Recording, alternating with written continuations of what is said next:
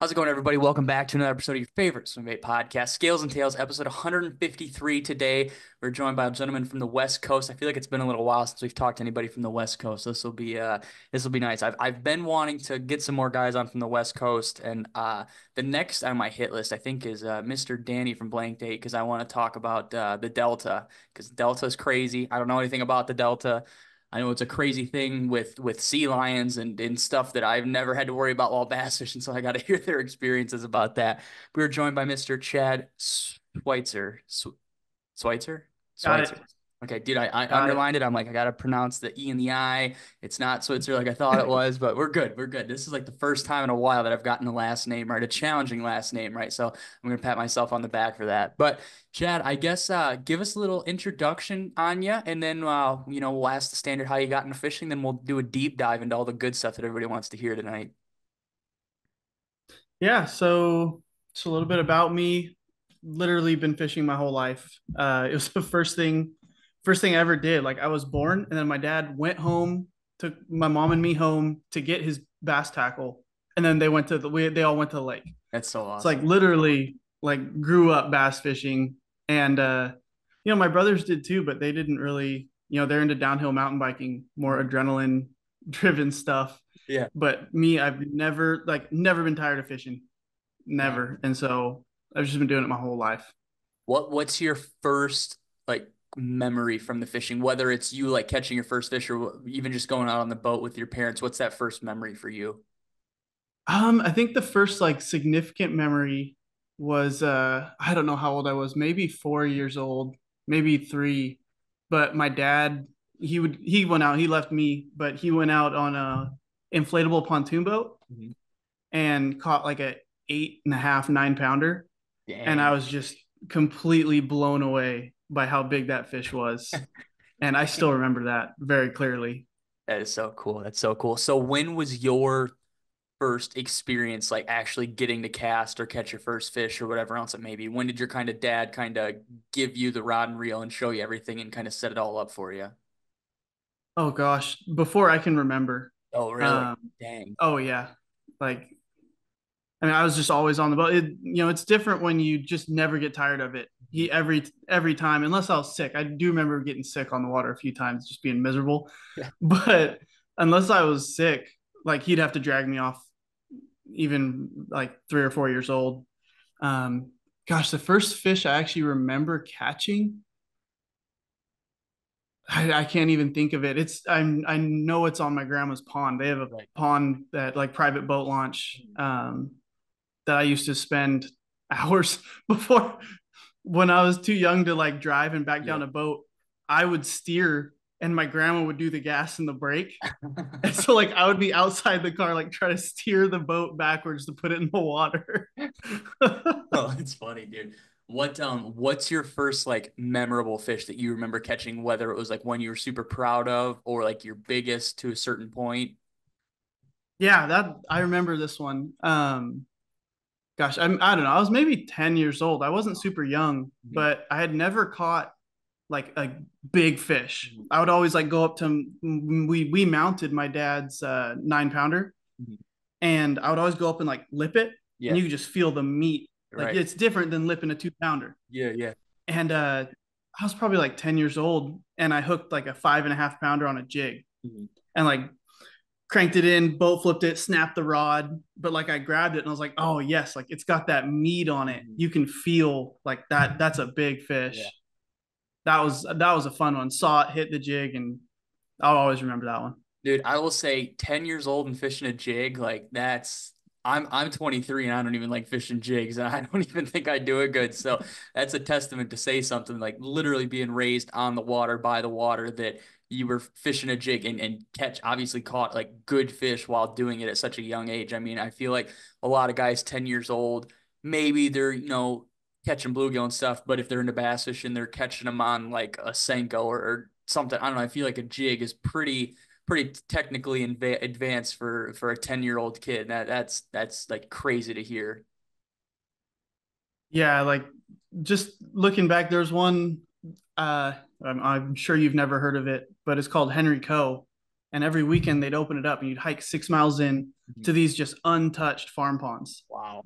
And from like 6 to 10 years old, it was float tubes only, and I'd just sit out there, 10 hours a day, just by myself, experimenting, and would no matter what you threw, Mhm. obviously you'd catch fish Right. because Yeah. it's an untouched farm Yeah. pond. And so that's where I was able to develop, like, oh, how do you throw a jig? Mhm. And you just go and catch 50 fish on a jig Yeah. and learn how to do it. And so that was, just being able to catch fish on whatever you wanted Mhm. was super important in my development. Yeah, dude, that's how I got so confident with a wacky rig and a fluke. Like I could catch a fish any style rig on a fluke, and that's because I grew up fishing a farm pond where there was a white zoom fluke and you just would hammer fish on it. And I always say that like if you have confidence in a bait, the fish just don't know a difference. It feels like you fish so much better when you have confidence in a bait, and like the fish just know you have confidence, so they eat the bait. It's kind of crazy. Like I've talked about it where guys who are super big into weight fishing or wake bait fishing try to pick up a glide and they have no Yeah. confidence. They're like, this is the stupidest thing ever. And then, they get a little bit of confidence in it. 3 weeks later, they can't set the glide down because they're like, oh, I just know the fish are going to eat this. And it's like, it's kind of a mindset thing where your brain's just telling you, oh yeah, you know how to fish this and you're confident in it. You're just going to keep casting because you know you're going to come across at least one fish that'll eat it. It's kind of crazy how it works. Yeah. And once you start throwing something, you start recognizing, like even if you're just throwing a glide bait, you're throwing a glide bait down this whole bank, there's maybe 3 or 4 spots Yeah. where that's a glide spot. Mm-hmm. And then maybe there's 3 other different spots where it's a wake bait spot. Mm-hmm. And so the same area will have 3 different, 2 different styles of Yeah. areas that those that wake bait guy and that glide bait guy are going to catch fish, Mm-hmm. but just on different structure on the same bank. Yeah. Yeah, it's kind of crazy how it all works. So you said, were you fishing out of a float tube around that like 6 to 10 years old? Oh yeah. Wow.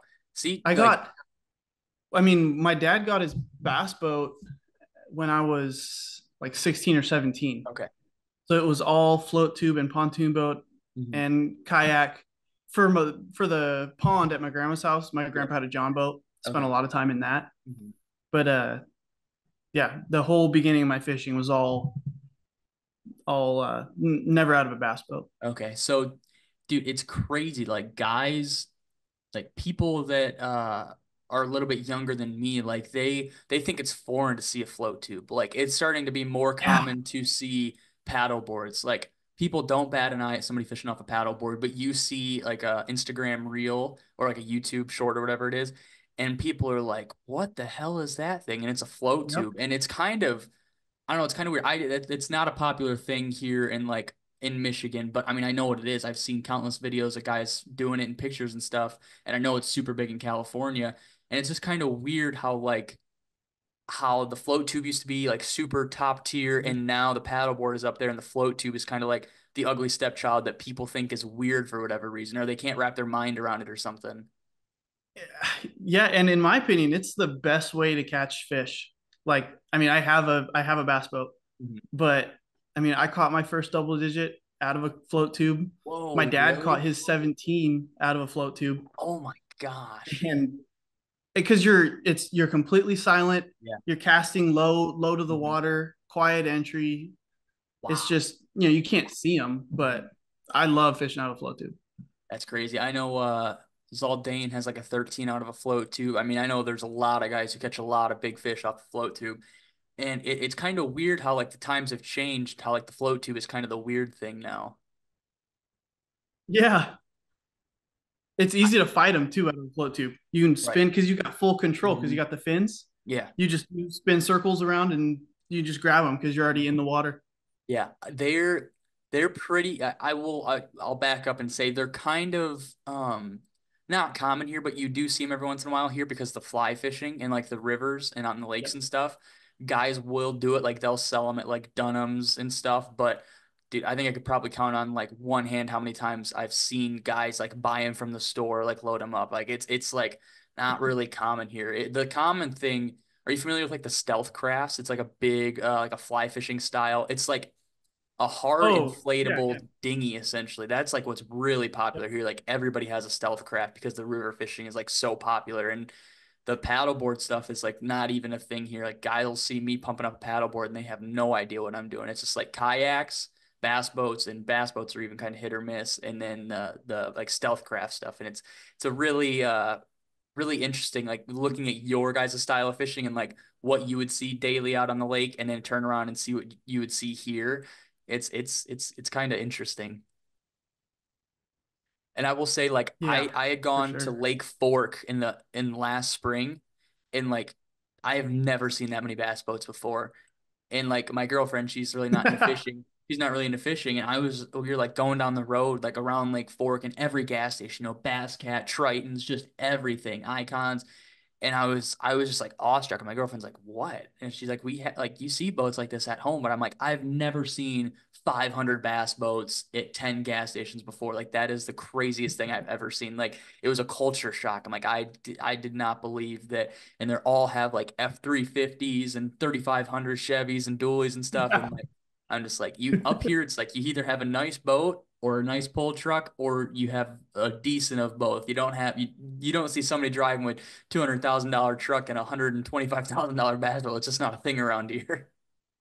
Yep, that's it's always funny to see like you see what the guy values more. Either he Yeah, has yeah. like the really nice truck and then just a beater boat, or then like me, I've got a 2019 Bass Cat Cougar, but my truck is a 2004 F-150.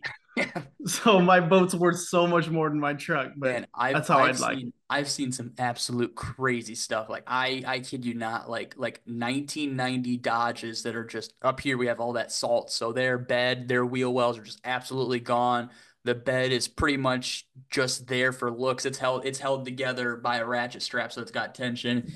And it. they're pulling like a 2017 Nitro, or and even like a Nitro isn't necessarily a crazy expensive boat, but it's just like wow, and like it's all polished, and they're wiping it down at the boat ramp, and I'm just like, you guys, you guys got your priorities figured out. That's what I'll say about that. Exactly. Oh man, that's awesome. So after you like catch this 5.5 pounder on the jig, about 10 years old. After that, was it just kind of sticking with the whole bass fishing thing and like catching good fish up until a certain point, and then what I guess we'll go from when you were 10 to about the time you got into swim baits or learned about swim baits. We'll cover that whole section right now. Yeah, I mean I got into tournament fishing when I was 13, fishing the California Delta, um, fishing tournaments there. And it was always, I'd always keep tabs on the tournaments around my home lakes. And the fish that I was catching on the jigs, on the worms and stuff, never even got me close to a leading bag. Wow. I'd always try to, yeah, I'd go out and compete. And I was like, what do I need to do to catch bigger fish? Mhm. And so that's when I started looking at the swim baits. Dude, tournament fishing at 13, and mind you, tournament fishing here at 13 in the middle of BFE, Michigan is way different than what you're doing out at the Delta. Like out at the Delta, you're fishing grown man tournaments. Like here we have Wednesday nighters, and then we have the quote unquote, I like to call them the big boy tournaments. And the big boy tournaments have like 20 or 30 boats, and it's like KVD and his family and some other like local hammers. And that's what I consider a big boy tournament. But I mean, for you, a big boy tournament's probably like 60 or 70 boats, like just absolutely crazy at the age of 13 fishing tournaments like that. Yeah. Yeah, I didn't I would do like amateur tournaments. There were not, I didn't jump into the pro-ams until I was, in college Mhm. and fishing the college tournaments. And even then, I was doing them out of the bass tracker. Yeah. And so this next year, now that I have a big Mhm. boy boat, I'll be doing the pro-ams. Oh, But that's really awesome. this next year is gonna be my first year getting really serious into it. Yeah. Yeah. So Michigan has like its own trail essentially. It's like the association, and then there's a bunch of like regional tournaments and stuff. And I'm moving back where I previously lived. I'm about like 3 hours from where KVD calls home. And I mean you'd be fishing like a Wednesday morning or like a Thursday morning, and you'd see him dump his boat in, and he'd be pre-fishing for the big, the quote unquote big regional tournament coming up. And that's just That's awesome. I was like, dang, like yesterday, I think it was 8 years ago to the day, I was out fishing one of my spots, and Jonathan Van Dam, Kevin's nephew, was like trying to drop shot this spot. And I come out there with an S waver, and I caught like 3 or 4 fish. And he like looked at me. He was like awestruck. He wasn't catching anything all day, and he ended up motoring away. And a couple of years later, I met a kid that worked with him, and he's like, dude, he still talks about that this random kid just came out there with this big old swim bait and just started catching all these fish. And I That's texted him about awesome. it. I texted him about it yesterday. The guy's like, oh, I'm gonna get you Jonathan's phone number so you can send him that every year and make fun of him for it. That is awesome. It's crazy, and it's kind of crazy how like I know this whole time we've been talking about it, but like the cultural difference bass fishing has here to whereas where you are to the south, like or Texas even, like it's crazy how like a couple thousand miles, even a couple hundred miles at some points in time, and it's just completely a different game. Yeah, I fished the Bassmaster College National Championship in 2017, and Okay. that was in Bemidji, Minnesota. Hmm. And I left my Depths 250 at home, left the like 10-inch HUD Yeah, at yeah. home, but I did bring a 6-inch S waver, Okay. and I had it on deck, and the guys there were like, "What is that? That is the most ridiculous thing." It was just a 6-inch. It was the Yeah, little S waver. yeah, But I was like, oh, I should have brought the Depths 250 just to put it on deck, just so yeah. they could look at it. That's what I would do. And Wednesday nighters, I would pull up and I'd have like my ghost tied on. I'd have a big old 10-inch mag draft tied on. And guys, like it was all local guys, so they knew what I was doing and they knew where I was going to fish because everybody had heard about it. Everybody had seen me fishing while they were pre-fishing for other tournaments. And so guys knew that I wasn't messing around. They knew I was actually going to fish that stuff. But that was always super cool. So 2017, you're fishing in college. So that's like around the time the mag draft was the hot bait to get. The 6-inch mag draft was like what all the college guys wanted for like Kentucky Lake and all those tournaments. I like so I'm familiar. I'm not too sure. Are you, like did you ever fish against like the West Virginia guys or ever hear about the West Virginia guys? Like Nolan Miner. Nolan, Yeah, yeah, Nolan. Nolan. We fished. They did well in that tournament, I Okay, yeah. think. But we would fish next to each other in the Mississippi River Nolan and and Casey, like yeah. just cross paths and Yeah. talk. And then yeah, we parked next to them in the 2018 national championship morning of blast off Okay. and So just yeah, kind of like talked to him. that was He's such a friendly guy. yeah, dude, he is so nice. So I was 2 years, or it must have been like my sophomore, junior year, and I was like really wanted to go to college to fish. I talked to Nolan, I talked to a bunch of guys, and that was the point in time that Adrian College was like really starting to make a name for itself, like the second year, Yep. and that was like when Bethel was like kicking butt, and that's like I was like at that point in time, I was Oh like, I yeah. want to go to school, I want to bass fish. I don't know where I want to go to school or what I want to go to school for. I just know I want to go to bass fish.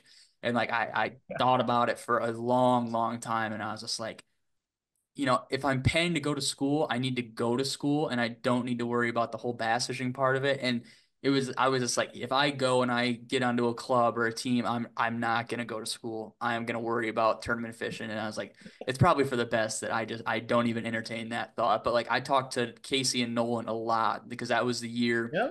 I think 2018 might have been the year that Nolan had made the championship round for that it was like an MFL style tournament, and like he lost with like a minute 30 left. The other guy caught like a Senko fish to put him over the weight to win or something like that. I think that was 2019. Okay, I okay, want to that say may have been because I what it think was. 2017 and 2018 I fished it and he Hmm. did too. Okay, I didn't make it in 2019, and I think that's what I was watching that live, rooting yeah. for him. Oh my gosh, Yeah. heartbreaker! It was like that.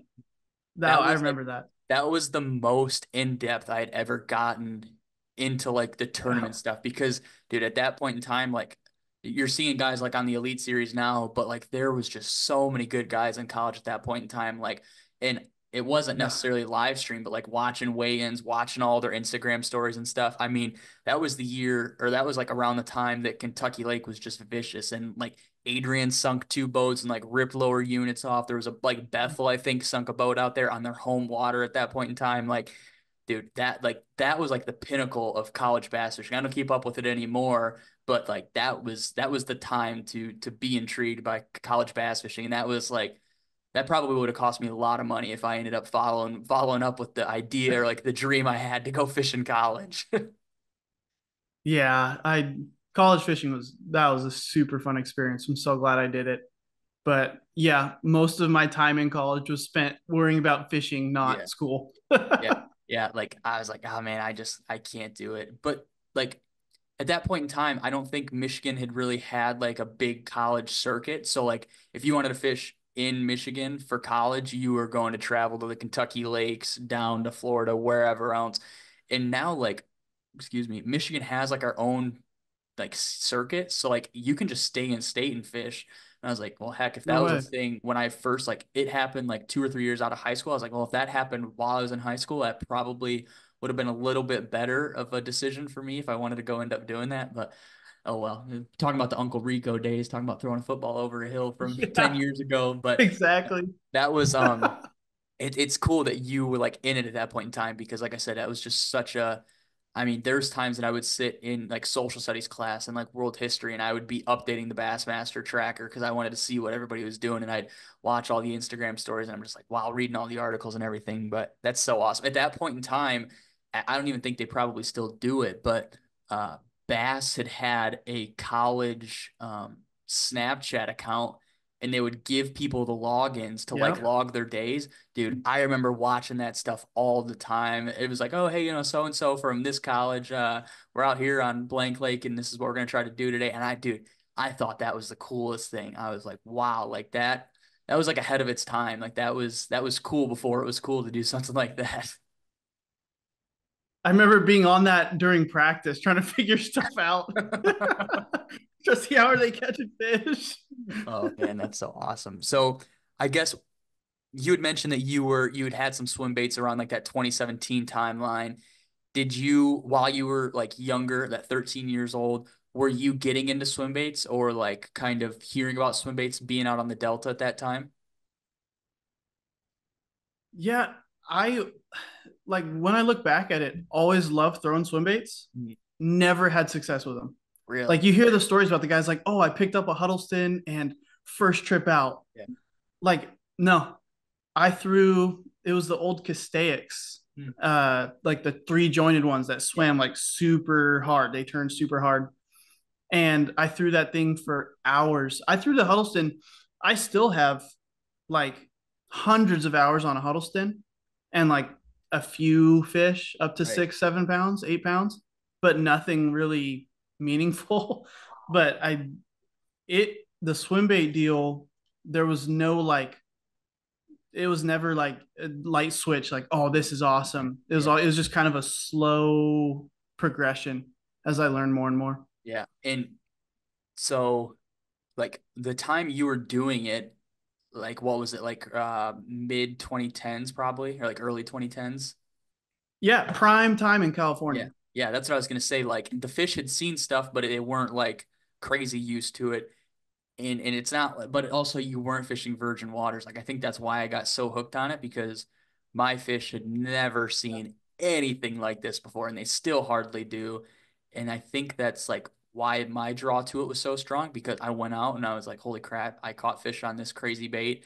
And then I just spiraled to buying crazier baits and I kept catching fish on it, and there was just no bound or limit to it. Whereas it sounds like you kind of had to cut your teeth a little bit more and mess around with like the time and gaining confidence in it. Mine was just like just add water and I kind of lucked into it essentially. Yeah, I think that like if someone was trying to get into swim baiting, trying to find that pond that they've never seen it before, just to gain confidence. Because really, that's what it took when I look back. My first 10 pounder was on a swim bait, and that was like freshman year of college. Okay. And it was a pond where nobody really threw them, and I actually went. My girlfriend was like, "Hey, I'm gonna go see my aunt, and she lives on a lake."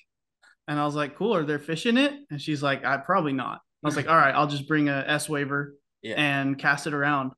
And I brought a S waiver and a jig and I had 35 pounds for 5 fish and a 10 pounder. With a lake that And had I no was fish like, in it. oh yeah, there are fish in here. That's crazy. Just nobody thinks that there is. Man, was that in California? Yeah. Yeah, that was in Like an Northern California. I actually untouched pond in California or lake in California. well, it was private. They wouldn't let you Oh, launch a boat. I took a float tube. okay, okay. Dude, just again, that's another if you guys are keeping track, that's like 4 pros to the pro float tube so far. We're at no cons yet. The only con I can think of is if you get blown across the lake. That's the only thing. Yeah, or put a hook in it. Yeah, yeah, exactly. So you're cutting your teeth with the swim baits and stuff, and you're like, did you see him on the decks of other guys' boats, or like, hear guys like, oh, I caught this eight, like my kicker on a Huddleston or whatever else at that time, a triple trout maybe or something.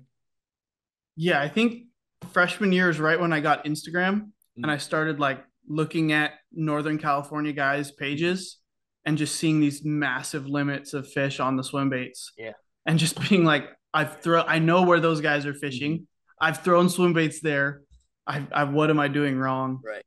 And I really wasn't doing anything wrong. I just wasn't doing it enough.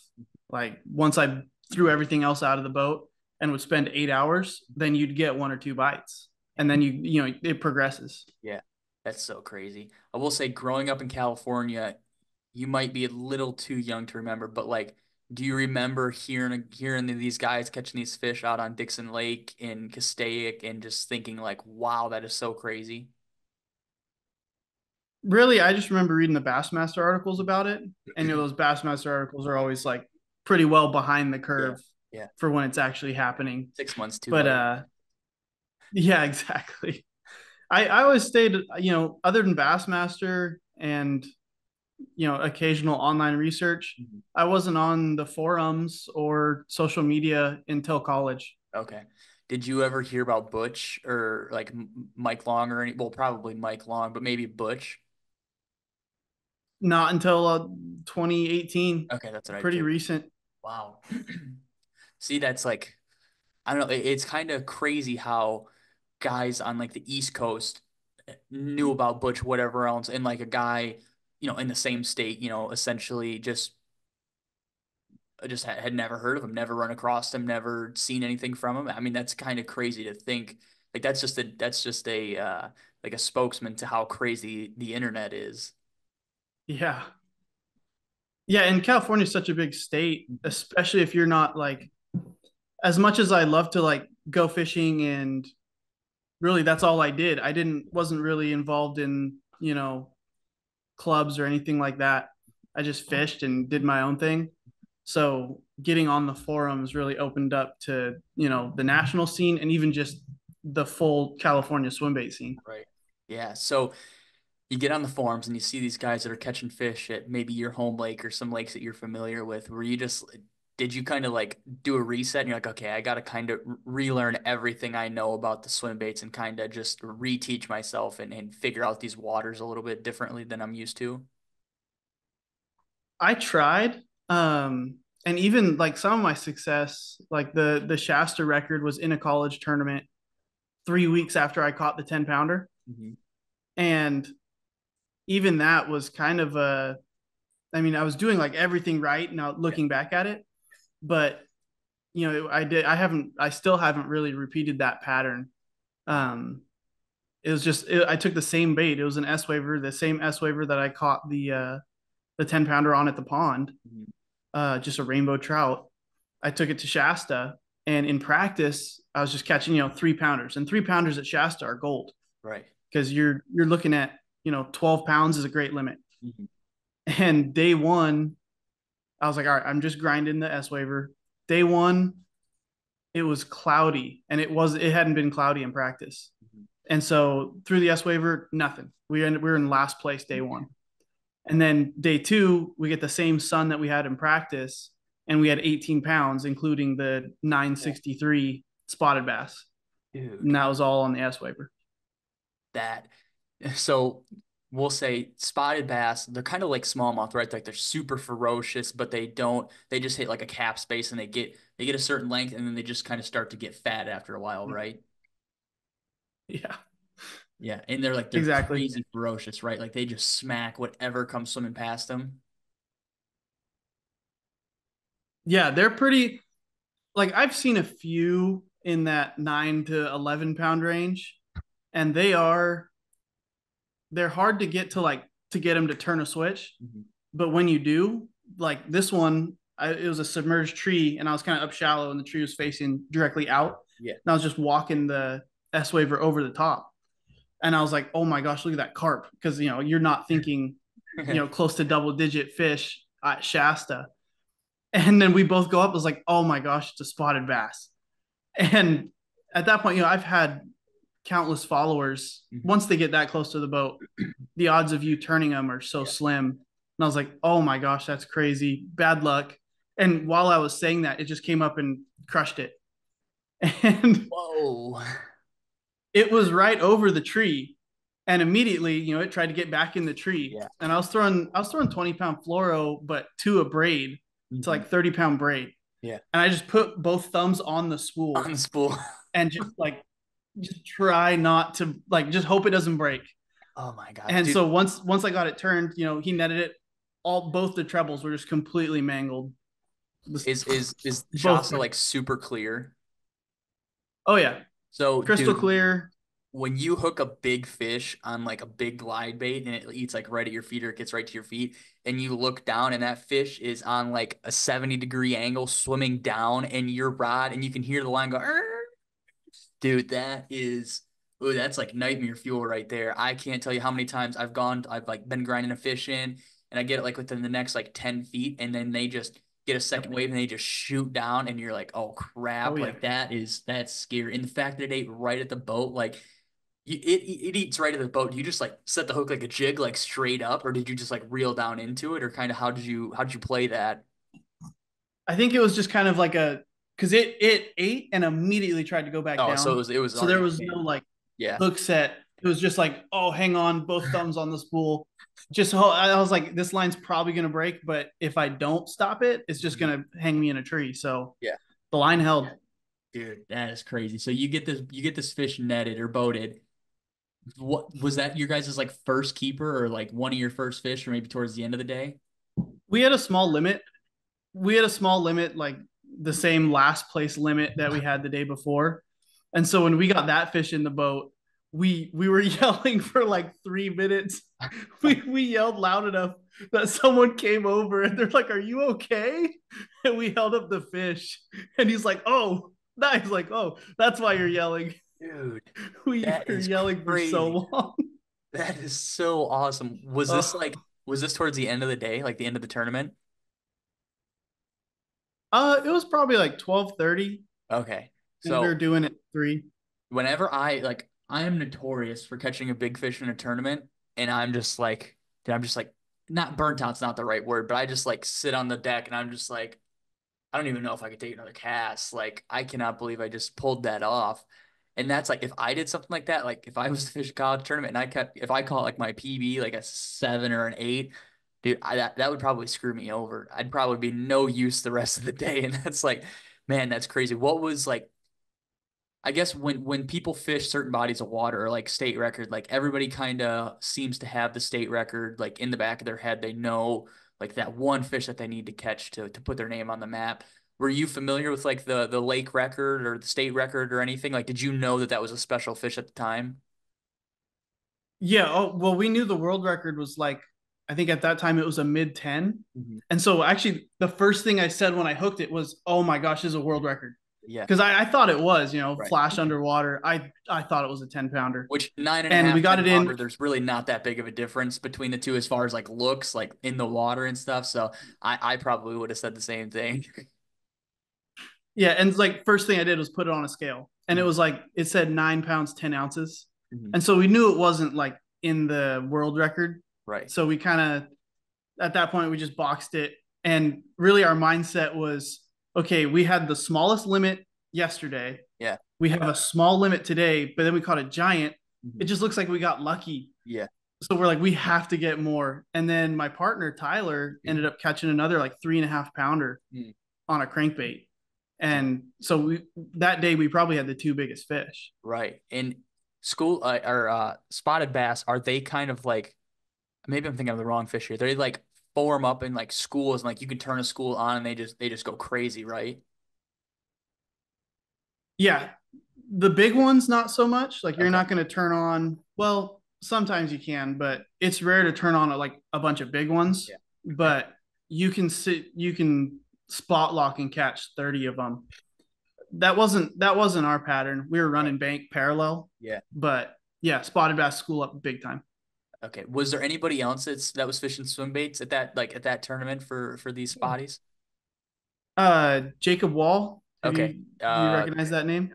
That name sounds familiar for whatever reason. Uh, he's fishing the Bass Pro Tour. Okay, okay. And so he had like 17 pounds the first day. Wow. And yeah, like, and he had one over five.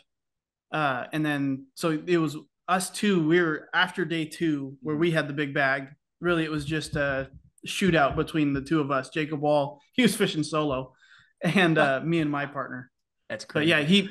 he threw me at the end of the third day. He threw me like basically the same bait that I was throwing. He's like, "Oh, this is what I've been catching on." And I was like, Yeah. "Oh yeah, he knows what's up." Man, that's awesome. So you guys get in, you trailer the boat or you beach the boat, dock the boat, whatever, and you're going into weigh in. Like, did you post about it anywhere, or like had anybody heard about it outside of the people that were around you, or was it just like go up there, oh yeah, how'd you guys do? Oh, we did pretty good, and then just drop a 20-pound bag on him with a 9.5 pound kicker?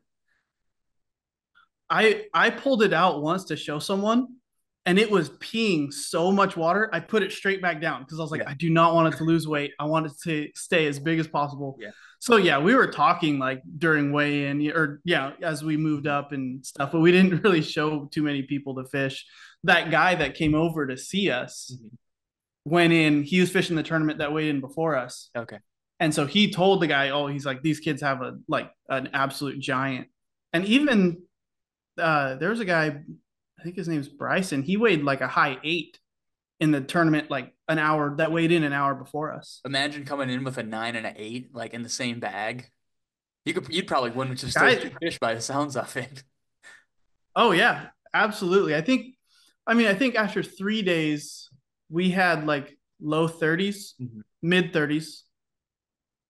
So, but I mean, I don't know if you've seen the footage of Alex Niapis. How he had a 35-pound bag there. Wow. If you haven't seen that footage, you have to go find it. Was that from this year? Shasta, Wild West. What was that? Was that from this year? Because I feel like No, that was a couple years ago. okay, I feel like I'd seen something with somebody catching a lot of big fish out there this year, but I can't remember. Like it was like in a tournament. I don't know if it was a YouTube video or something, but I heard rumblings Yeah. of it. Yeah, you got to go find that footage because he Okay. catches a 13 pounder, largemouth, and then he like casts again and catches an 8-pound spot. Is Oh my ridiculous. gosh, 21 pounds just in a matter of a couple casts. That's crazy. So did you? Yeah. I would assume it's probably safe to assume that you won big bass for that weekend or that tournament. Oh yeah, that's actually I'm pretty sure it still stands as the biggest spotted bass ever caught in a Bassmaster tournament. Oh, really? Dude, that's Yeah. awesome. And that's the lake record too, right? Yes, I think it's the biggest spotted bass out of Shasta that has been officially put to a scale. Mhm. I've seen 10 pounders there. I'm willing to bet guys have caught 10 pounders there and they just put it back quietly because they're going for a world record. Right. But that's the biggest one I've seen like put to a scale. I would guess the world record will probably come out of there when somebody catches it and certifies it. There's like, I mean, the spotted bass fishing has gone way downhill as they overpopulate, but I've seen world record class spots in 3 different lakes, and Wow. there's like 4 or 5 other lakes that can probably produce a world record. So it's like it's almost just a matter of time until somebody stumbles upon that fish or that fish stumbles upon a bait to eat. Oh yeah, I had one that was easy 9, definitely over 9. I was on a crazy pattern, 20 plus pounds of spots on just the same cast down a line, and I set the hook and I'm reeling in like what I thought was a real small fish. And then I get to the boat, it gets to the boat and it's like 9 or 10 pound spot. And right as it turns, it does that, the exact thing that you mentioned, that 70-degree down Big cut, sound. Yeah. and it comes off. And I'm like, oh my gosh, I throw the rod down. But on my swim jig is what I was throwing was a 13-inch red eye bass. Oh So my. the spot came up and was eating the fish that I was Yeah. reeling in. Whoa. That, that's crazy. That's Yeah. insane. Man, that's so awesome. So were you, I guess just kind of to hear some backstory, were you fishing that S waiver simply to try to upgrade your bites and try to keep maybe those like 1, 2 pound, 3 pounders off and maybe go after the 3, 3.5 and higher. Exactly. Because I was still catching, we only needed 5 fish, Mhm. and I was still catching like 7 to 8 fish a day on it. Oh, yeah, yeah. So I was getting a limit, and you had that chance at a big one. That's why I was throwing it. Dang. Did you get to do a write up or anything for like Bassmaster or anything cool like that? Yeah, it did it. I got an article in the Bass Times, Mm. and then I did a radio interview for Bass Radio. Oh, that's cool, dude. That's cool. So what year did you say that was? That was 2017. 2017. Okay, okay. So after that, were you kind of, or I guess even at that point in time, were you pretty sold on the like the idea of swim baits and like they have their time in place to like catch a truly, high caliber fish? Oh yeah, because like that was a 3 week stretch where I had my PB, my first double digit, and the 9 pound spot. And then that really got me into the rabbit hole of getting on swim bait underground and starting to experiment. I bought my first depths 250 a little after that, and really just the S waiver and the depths 250 are what I ran with for a long time. What rod were you fishing your S Waver on at that point in time?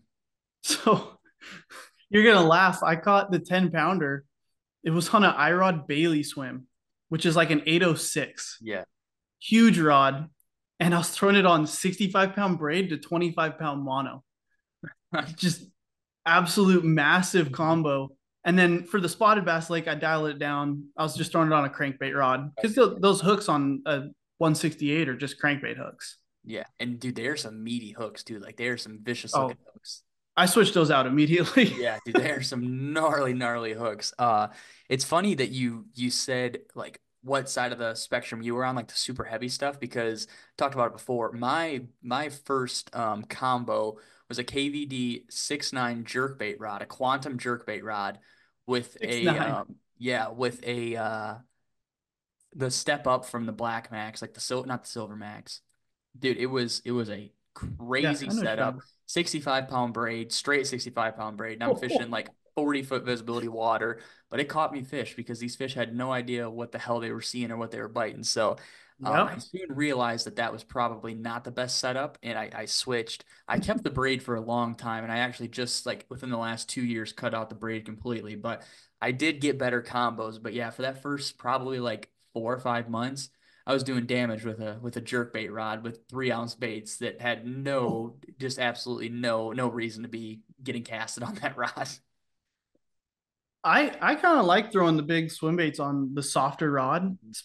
Had the treble hook baits, of Yeah, course, yeah.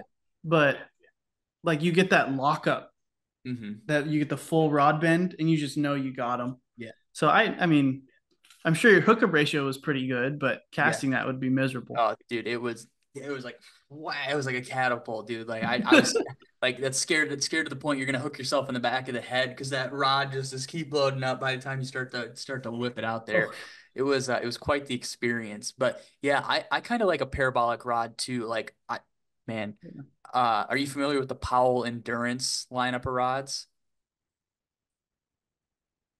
that's the blue one. Yeah, the blue one. Man, Yeah, yeah. that jerkbait rod that they make, it's a 610-4.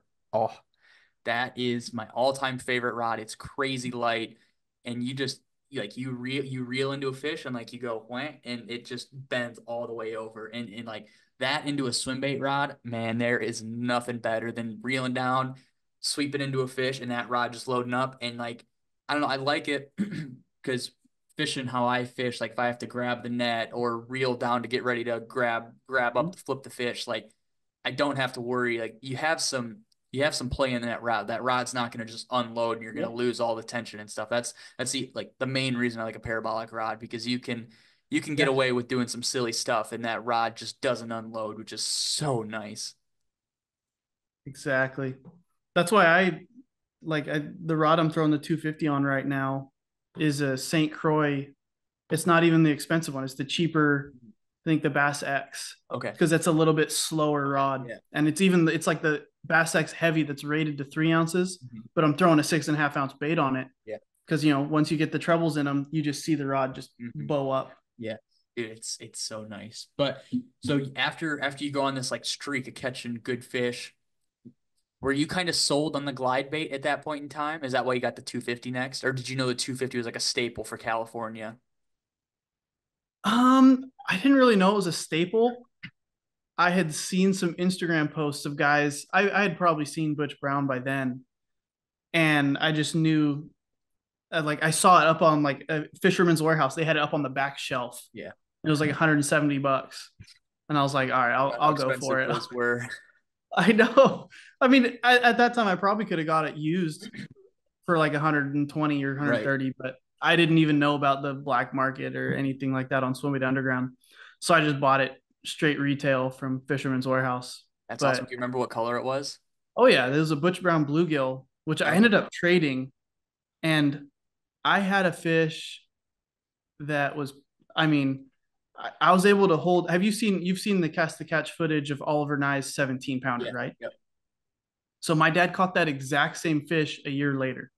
Same Really? fish. Still Yeah. 17. I heard you had mentioned that it was still 17 when you caught it. Yeah. Yeah. It was still 17. He caught it in May.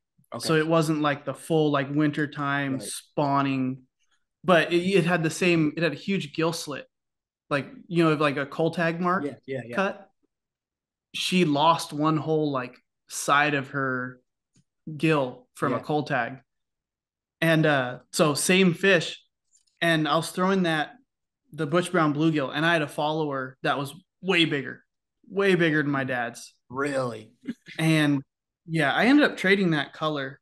I have like, I don't know, I have way too many depths 250s, but that's one color that I want. I'm gonna have to get one again.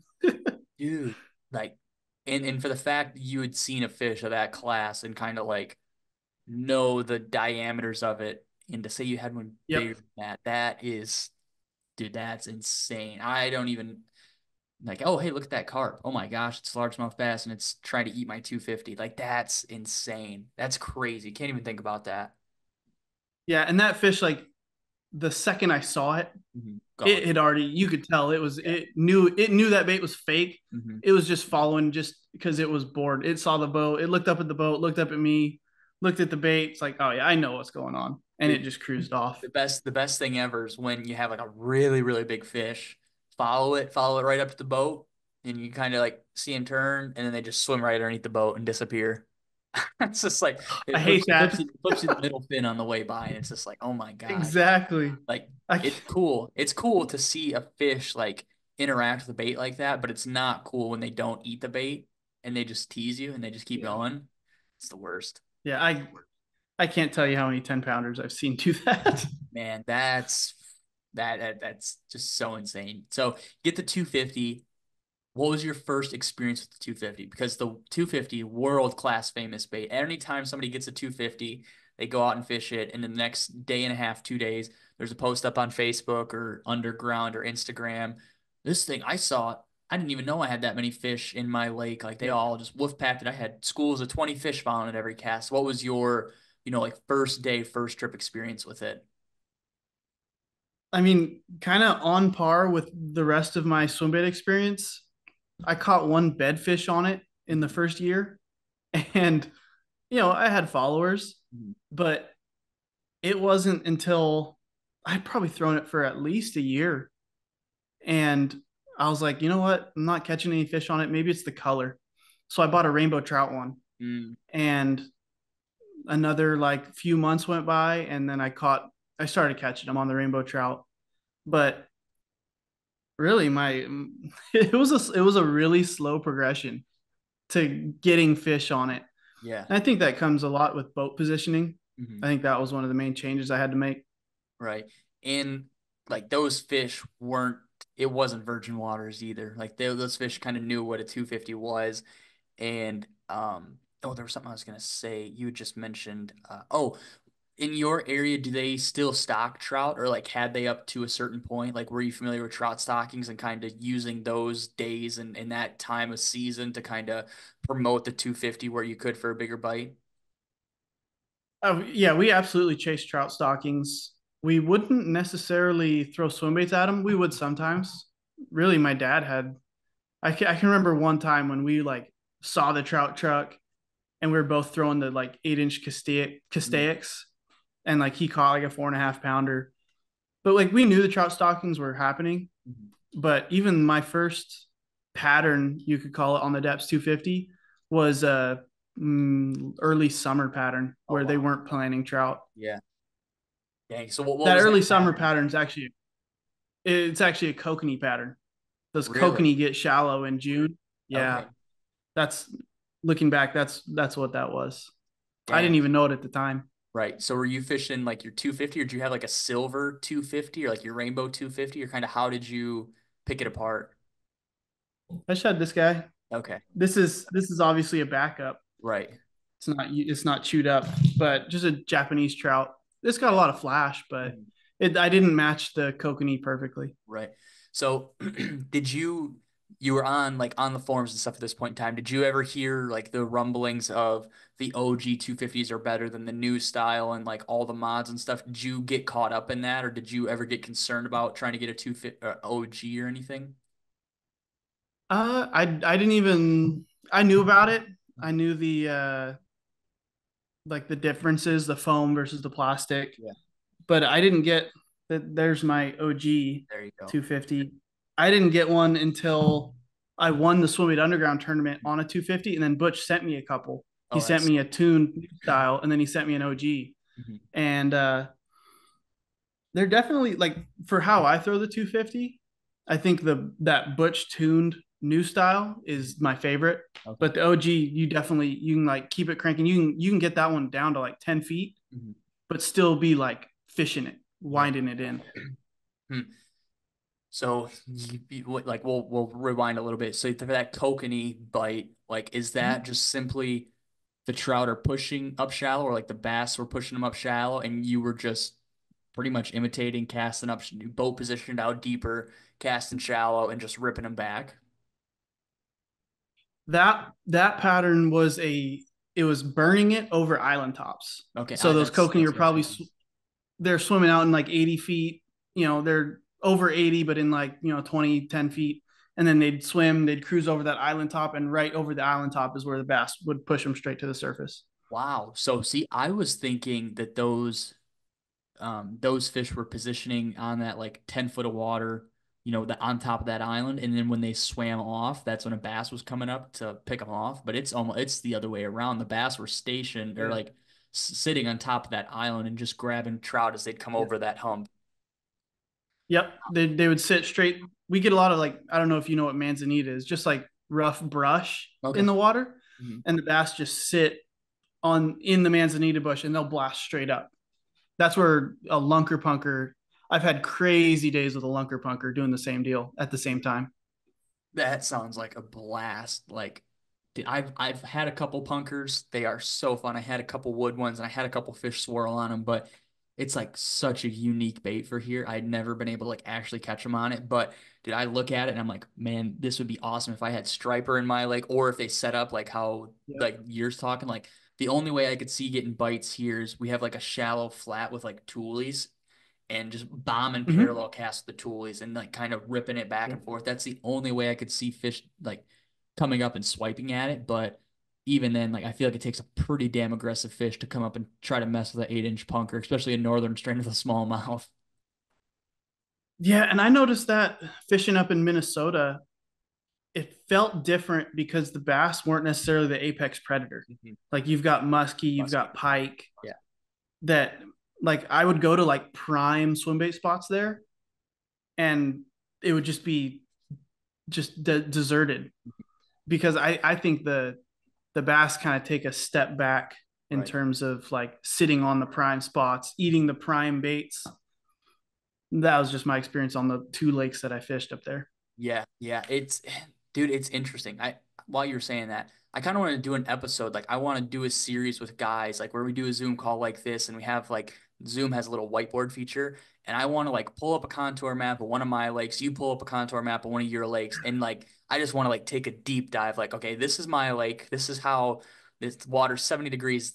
How would you fish this? Like, what would you fish this with? How would you fish this with? That would be so cool. And I feel like guys could just get into a deep dive on that because like I said, a couple thousand miles apart, but your fish eating a punker from coming from 80 foot over to a 10-foot island, that is like foreign for here. That is something that you'd probably never run across here. It's like fishing over grass pads, or like grass flats, which I know you guys have too, but like 12-foot grass flats, and the grass comes up to like 8 foot and you're just ripping glides over, or you're fishing like against seawalls and stuff with like riprap, which is kind of something that you guys probably also have out there. But just the difference, like we have a same scenario, but the situation is just completely different. It'd be super cool to like hear everybody's take on that. But man, so you guys are ripping these glide baits like back over these islands and stuff, and these fish are Yep. just coming up and T-boning it. Were Oh, you yeah. having a lot of problems with like fish missing the hooks or anything, or were these fish just coming up and smacking it and getting hooks like almost every time? I was throwing it on a super stiff rod. Mm, I wasn't throwing it on the Cousins or I was throwing it on a Cousins. I wasn't throwing it on the St. Croix or even the LBC, the white label. yeah. That was once I upgraded to the white label, I Hmm. started getting hookups. Okay. But I think I was actually pulling the hooks on the larger fish. Hmm. I was catching a ton of like 3 to 4s, Yeah. and I was still missing them. And once I switched to the white label, which had a little bit more of a bend to it, then I was getting larger fish on it. Yeah, yeah, it's kind of crazy what that like slight rod change will do. Whether it's like another 3 inches and a softer tip, like that like plays huge into a role of like keeping fish pinned. And not, I mean, if you have a stiff rod and you jack them and your drags down all the way, you're just gonna rip that fish's mouth apart. Especially with like if you had like S-waver hooks, like some gnarly thick gauge hooks, those things are just gonna rip right out with no second thoughts about it. Yep, I have this. Not to jump way ahead, No, you're but good. this is a Chad Shad with a. I think these are ST 56s Mm-hmm. for the peacock bass in Hawaii, Mm. and it's the same deal. I was like, I've got this. I've got 80-pound braid, Yeah. 30-pound mono. I'll just rip down the drag and just pull these fish out. And the first thing I did, like first 5 fish, just ripped the hooks, pulled the Yeah. hooks every time. Dude, that's insane. Did you ever mess with modding your 250s at all? Like adding flash to them or feathered hooks or like adding weight. So the couple of 250s I've gone in depth about, but they were different. They had a ball bearing, so they like shimmied like a Senko on their way Yep. down. And I would fill it with like 5 to 6 big lead strips in the bill slot, and it would Yep. just stay down. It wouldn't nose up whatsoever. And that was how I caught all my fish. I don't think I could catch a fish on a stock 250 because just a confidence thing. I don't know if I could do it. Yeah. I don't know if you can see it. That one has, I think it's like 3/16 Okay, lead yeah. in the nose Hmm. in that slot. And then I do have one that, after well over 100 fish, the skin's torn. Hmm. I've hit it on top of docks and everything, and it's cracked. I ended up doing the Butch tune where you fill it with spray foam Oh yeah, yeah, spray foam. and then reweight it. Hmm. And so I did that modification. I haven't gotten into cutting the skin to Hmm. widen the glide or anything like that. Even my even my OG where you can like switch the pins, Hmm. tighten the pins on it. I haven't messed around with it. Yeah, I don't know if like I feel like an ABS bait. I feel like it's a little bit more of a sin to start like doing crazy stuff to it, like pulling pins out and stuff. Because I'm like, well, it's not like really resin. Like plastic does have a lifespan to it. Like if I undo this thing 2 or 3 times, that fourth time, that pin just might pull all the threads out, and I might be SOL with a 2 pieces of a 250 that I'm not gonna be able to put back together. Yeah. Yeah. Oh man. So you're catching fish on the 250 and you're having some success pulling some fish off, whatever else it may be. Did you kind of get to experiment with the rods while you were still on that bite, or did that bite simmer down and you kind of had to find something else and kind of mess around with rods? Um, I've gotten to the point where I can get bit on a 250 just by putting the boat way up on the bank Mhm. on a main lake point, casting all the way out, and like I have my specific retrieve, and I can get bit I've gotten fish every month out of the year. So So after that first like finally getting on them and getting that confidence with it, I could, I wouldn't catch a lot, and by no means is it a tournament winning right. every, because I'm getting 1 to 2 bites a day, throwing it for 8 hours, Mhm. but I can get bit every day on it. Yeah. That's like, I don't know. It's a fun bait. It's fun to watch. It's fun to watch the fish act. I mean, in all reality, like outside of the Japanese having 27-inch search baits to find fish, like the 250, if you rather than pre-fishing, if you just wanted to go around, cast at docks and pull the fish and just see what kind of caliber of fish there, the 250 is a great bait for that. But outside of catching a kicker, probably not something that you're going to pick up to catch a 5 fish limit. Yeah, and even like my issue is like you get them to follow, Mm-hmm. and you can only get the little ones. You can only turn the little ones on Yeah. at the boat. Mm-hmm. And so like come tournament, like I could catch 5 fish on it, and they'd all be like 2.5, 3 pounders Yeah.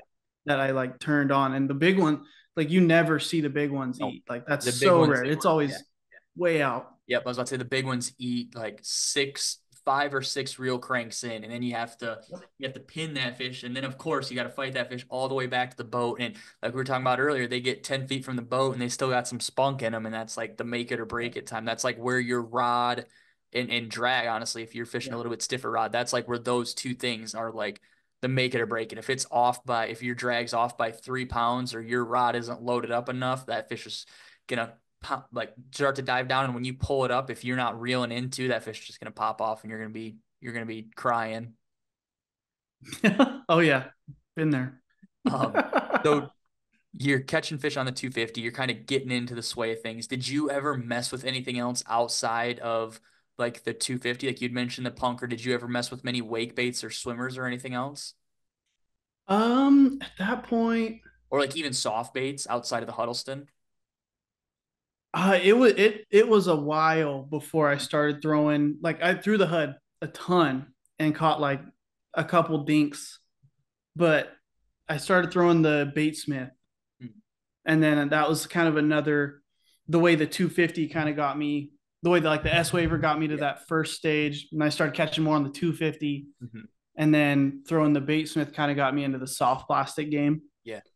And yeah, that's the bait smith got me a lot of 10 pounders. I mean, I don't have a ton. I've got 9 over 10 pounds, Well, that's but 9 more than I have, so that's a ton to me.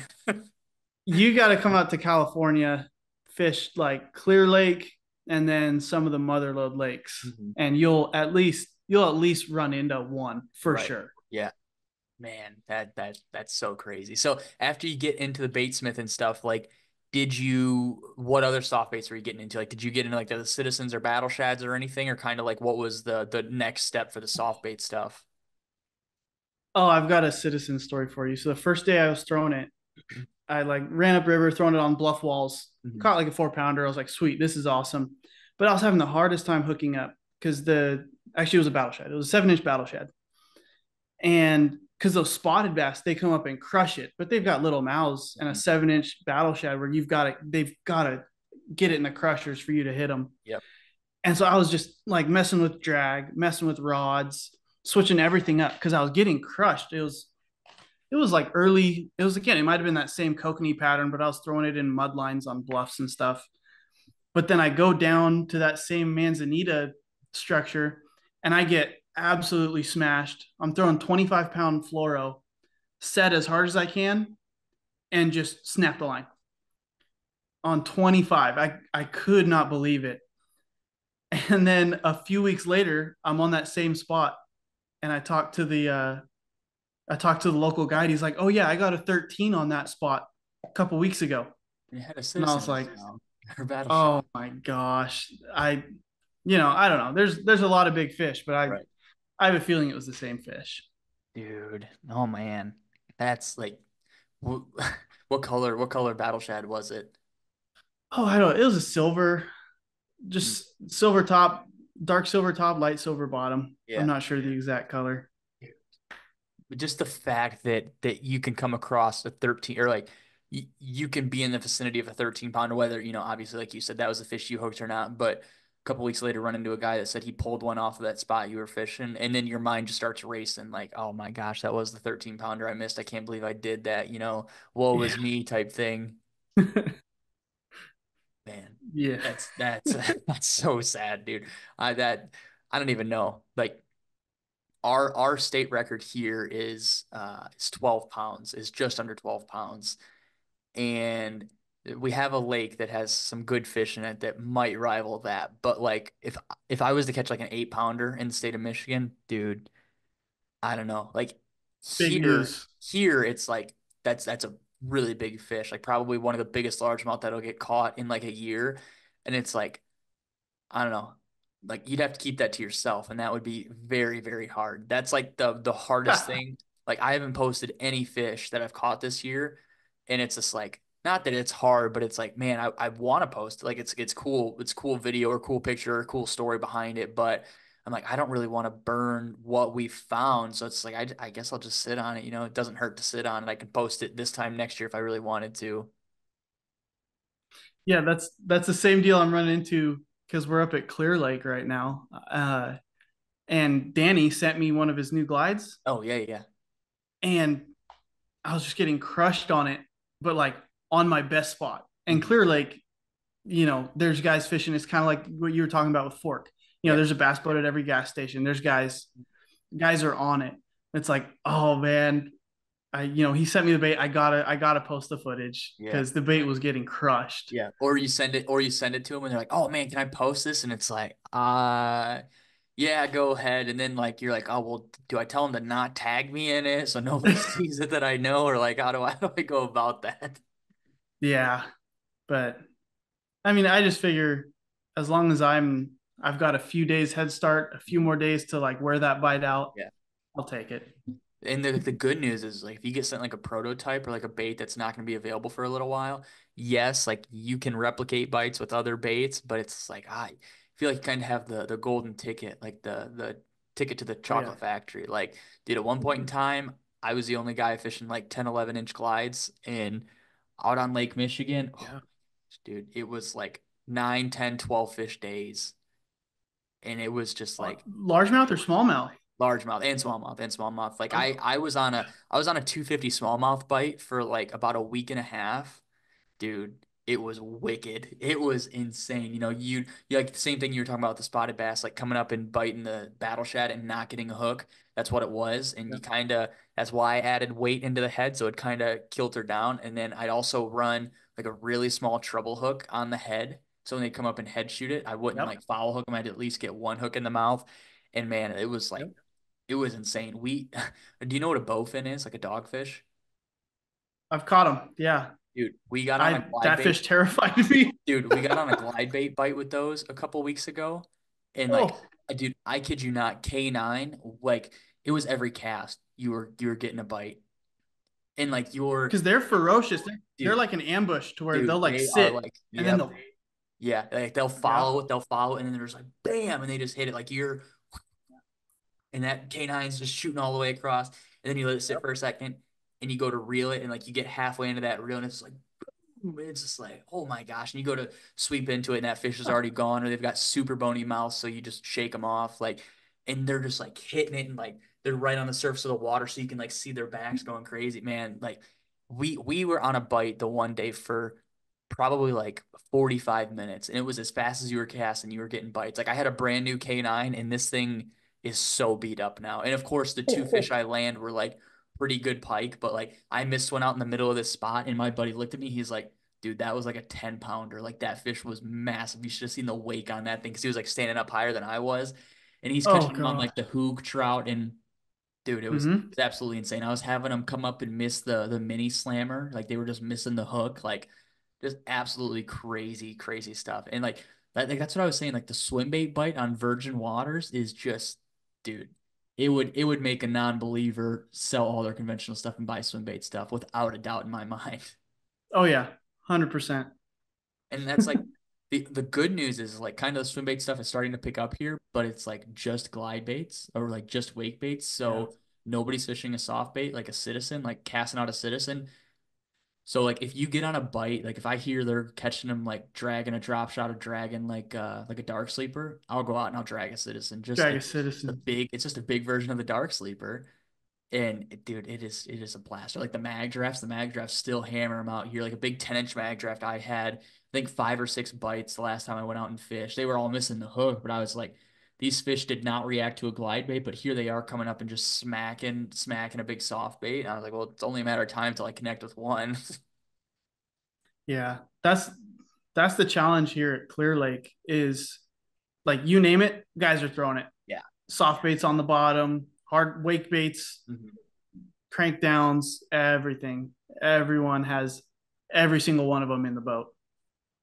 Dude, that's like, I just cannot imagine because that's kind of like like I said, that's like the ticket here is like I'm pretty well versed in the game and like I know a lot of people and I can hear like about a lot of baits and stuff. So I kind of have the edge on that. But as far as like everybody fishing everything, it's kind of I kind of have it good. Like I can get my hands on stuff that maybe other people can't or not yet. So it's like okay, I can see if this thing works. Or like I'm scrolling through Instagram like on the discovery page and I'll see a random video of a swim bait and like oh like I know that I need to get this because it'll work here. And I'm like well.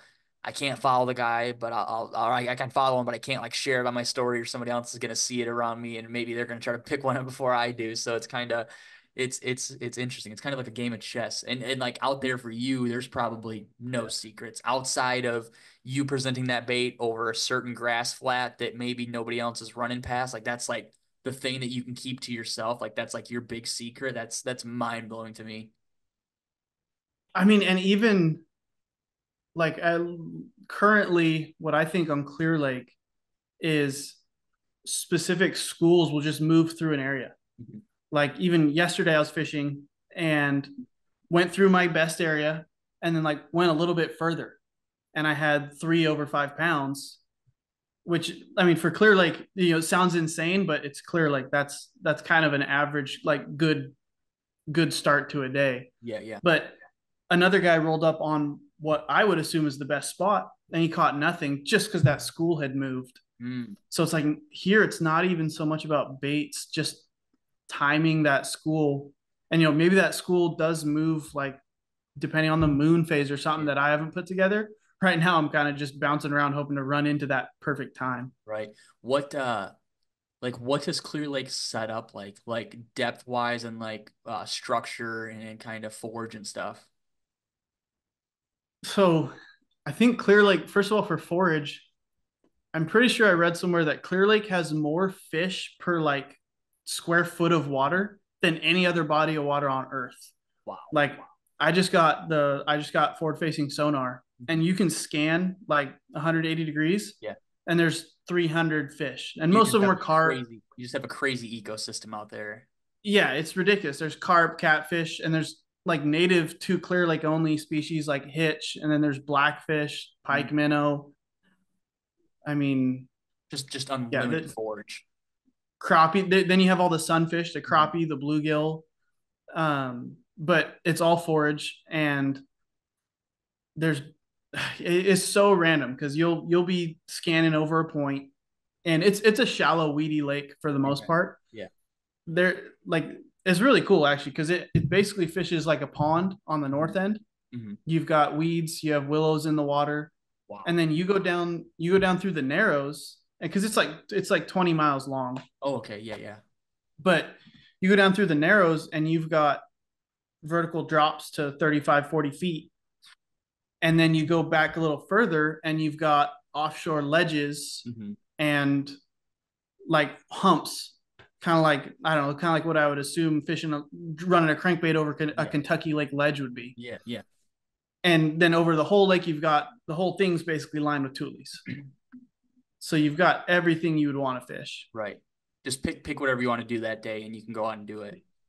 Exactly. Man, so it sounds like you said the north end was like the shallow, weedy side. I mean, Yep. I don't know about what lakes you fished in Minnesota, but that's like kind of what it is here. Like a lot of our lakes are bowls. The deepest point is the middle, and it's got Yep. pretty much grass all the way across. That's what a northern Midwest lake is essentially. Yeah, that's exactly what I fished. Um, the Bassmaster tournament, the national championship, was on the Mississippi River. Okay. But then the top four teams got to go to like that classic fish off Hmm. that you watched Nolan Okay. almost Yeah. Yeah. win, and we made it to that, and it was just that shallow, weedy Mm. bowl lake, and I caught him skipping a jig under docks, but Right. then I got beat throwing a drop shot for deep smallmouth on like Mm. shell beds or something. Yeah. Yeah. Dude, that's so crazy. So the way you're catching these fish, I'd watched your striker video from the other day. So you're just like, I don't know depth or anything, but are you just pretty much sinking a jerk or sinking a glide bait down and ripping it over these weed beds and like weed patches and stuff? Yeah, really, I'm trying to find like ambush spots to where the schools of hitch will roam. They'll just kind of roam over the weed beds. You'll see them like jump in, and the schools will move, but they'll move into those kind of ambush spots. Yeah, And the weeds are probably a foot under the surface. that's insane. Yeah. And so I'm just running that striker shad pretty shallow over the top of them. Yeah. So if you're not familiar or anybody who's listening, St. Clair and Mille Lacs are like the same exact lake. It's 12 feet all the way across for 100 miles. There's a rock here, there's a rock there, maybe a group of rocks here. Those fish have no reason to stay in one spot or another. That's like if you guys ever watch the Elite Series and you're like, what the hell? Seth Feider caught 27 pounds yesterday and now he's barely scraping in with 9. Those fish have no reason to stay in a spot. They can go wherever they want. There's no deter or like there's no attracting factor to keep a fish locked into an area like where there's like a lay down on a lake or whatever else it may be. Is that kind of why you think those fish bounce around? Like because so I always say that bass like relate to oddities. Like if you have one rock and it's all grass around it, that fish is going to chill around the rock. But if the lake is the same exact thing, cut, paste, and copy across the whole lake, that fish has no reason to sit in one spot. It can go wherever it wants, and it's going to have the same success rate or like the same opportunities as if it's somewhere else. Is that kind of why you think those, or is that maybe a reason why you think those fish bounce around so much? Is because there's that grass, tall grass, like all the way across the north end? Yeah, those fish can feed wherever they want. There is enough structure to keep fish for the most part. Like you have areas to target Yeah. and like areas that will turn on, but also you got to deal with boat pressure Mm-hmm. to where sometimes just sitting out in the middle of the flat where those fish are going to be, they've all been caught. They've Mm-hmm. all been caught up shallow on the Thule lines, on the Thule points, and they just pull out to the middle to relax. Yeah. And then you catch them there too. Dang. So it's so random right now. That's so crazy. Have you messed around with soft baits like right over like kicking right over those weeds at all? Yep. I've been throwing the a JSJ. Yep, yep. I don't even know. Yeah, the loose caboose. I was throwing that over the top. I've been throwing a lot of real prey. The real prey is the one that I caught the biggest fish of your tournament on. Yeah, okay, yeah, yeah. Uh, so yeah, I've been throwing the softies. It's more fun to throw like a wake bait, but or a glide. Mhm. But man, I had one. I was throwing it over the middle of a weed bed 3 4 days ago, and with it, I was throwing a 250 over the top, and it got one back hook, and I throw the Gamagasu round bends, Mhm. and it straightened that hook out quick. It was like I saw it. It was like 8 to 10.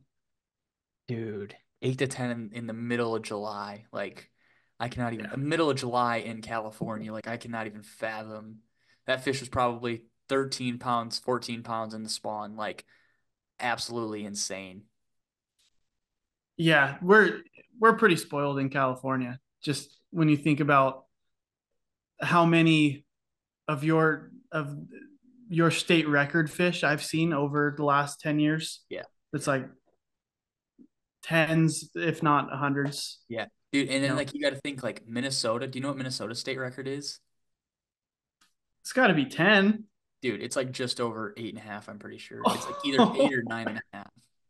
Like oh my so to put it in perspective, we'll reiterate on your I only have 9 double digits. You've broken the Minnesota state record over 9 times. That's not even counting your 9.5 pounders and to 9.5 to 10 pounds. Like, dude, it's kind of crazy. And like I will say, I think the fishing here is easier. We probably have more fish and like that fishing pressure isn't nearly what you guys have, but like you guys have 12 months out of the year, those fish can gorge, those fish can do whatever the heck they want.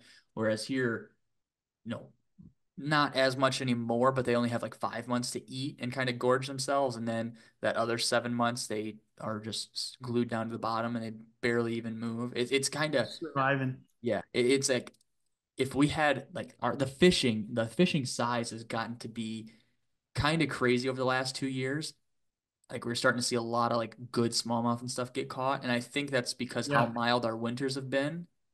like that. Did you see the New York state record just got broken a couple days ago? 12 Yeah, pounder, the 12 12 and a half pounder. pounder. What did Dude, he catch it on? wacky rig Senko. Oh, boring. But like I honestly think our last two winters have been really mild, not to like the mild of the point to where there's like no winter, but the water is a lot warmer and like it doesn't get as cold and those fish can kind of do a little bit more stuff. And so I don't know. It's that's like how many warm winters do we need until maybe we do grow a 12 pounder in Michigan? I don't know. I don't know. I guess we'll have to find out at some Yeah. point in time. How Um, about that?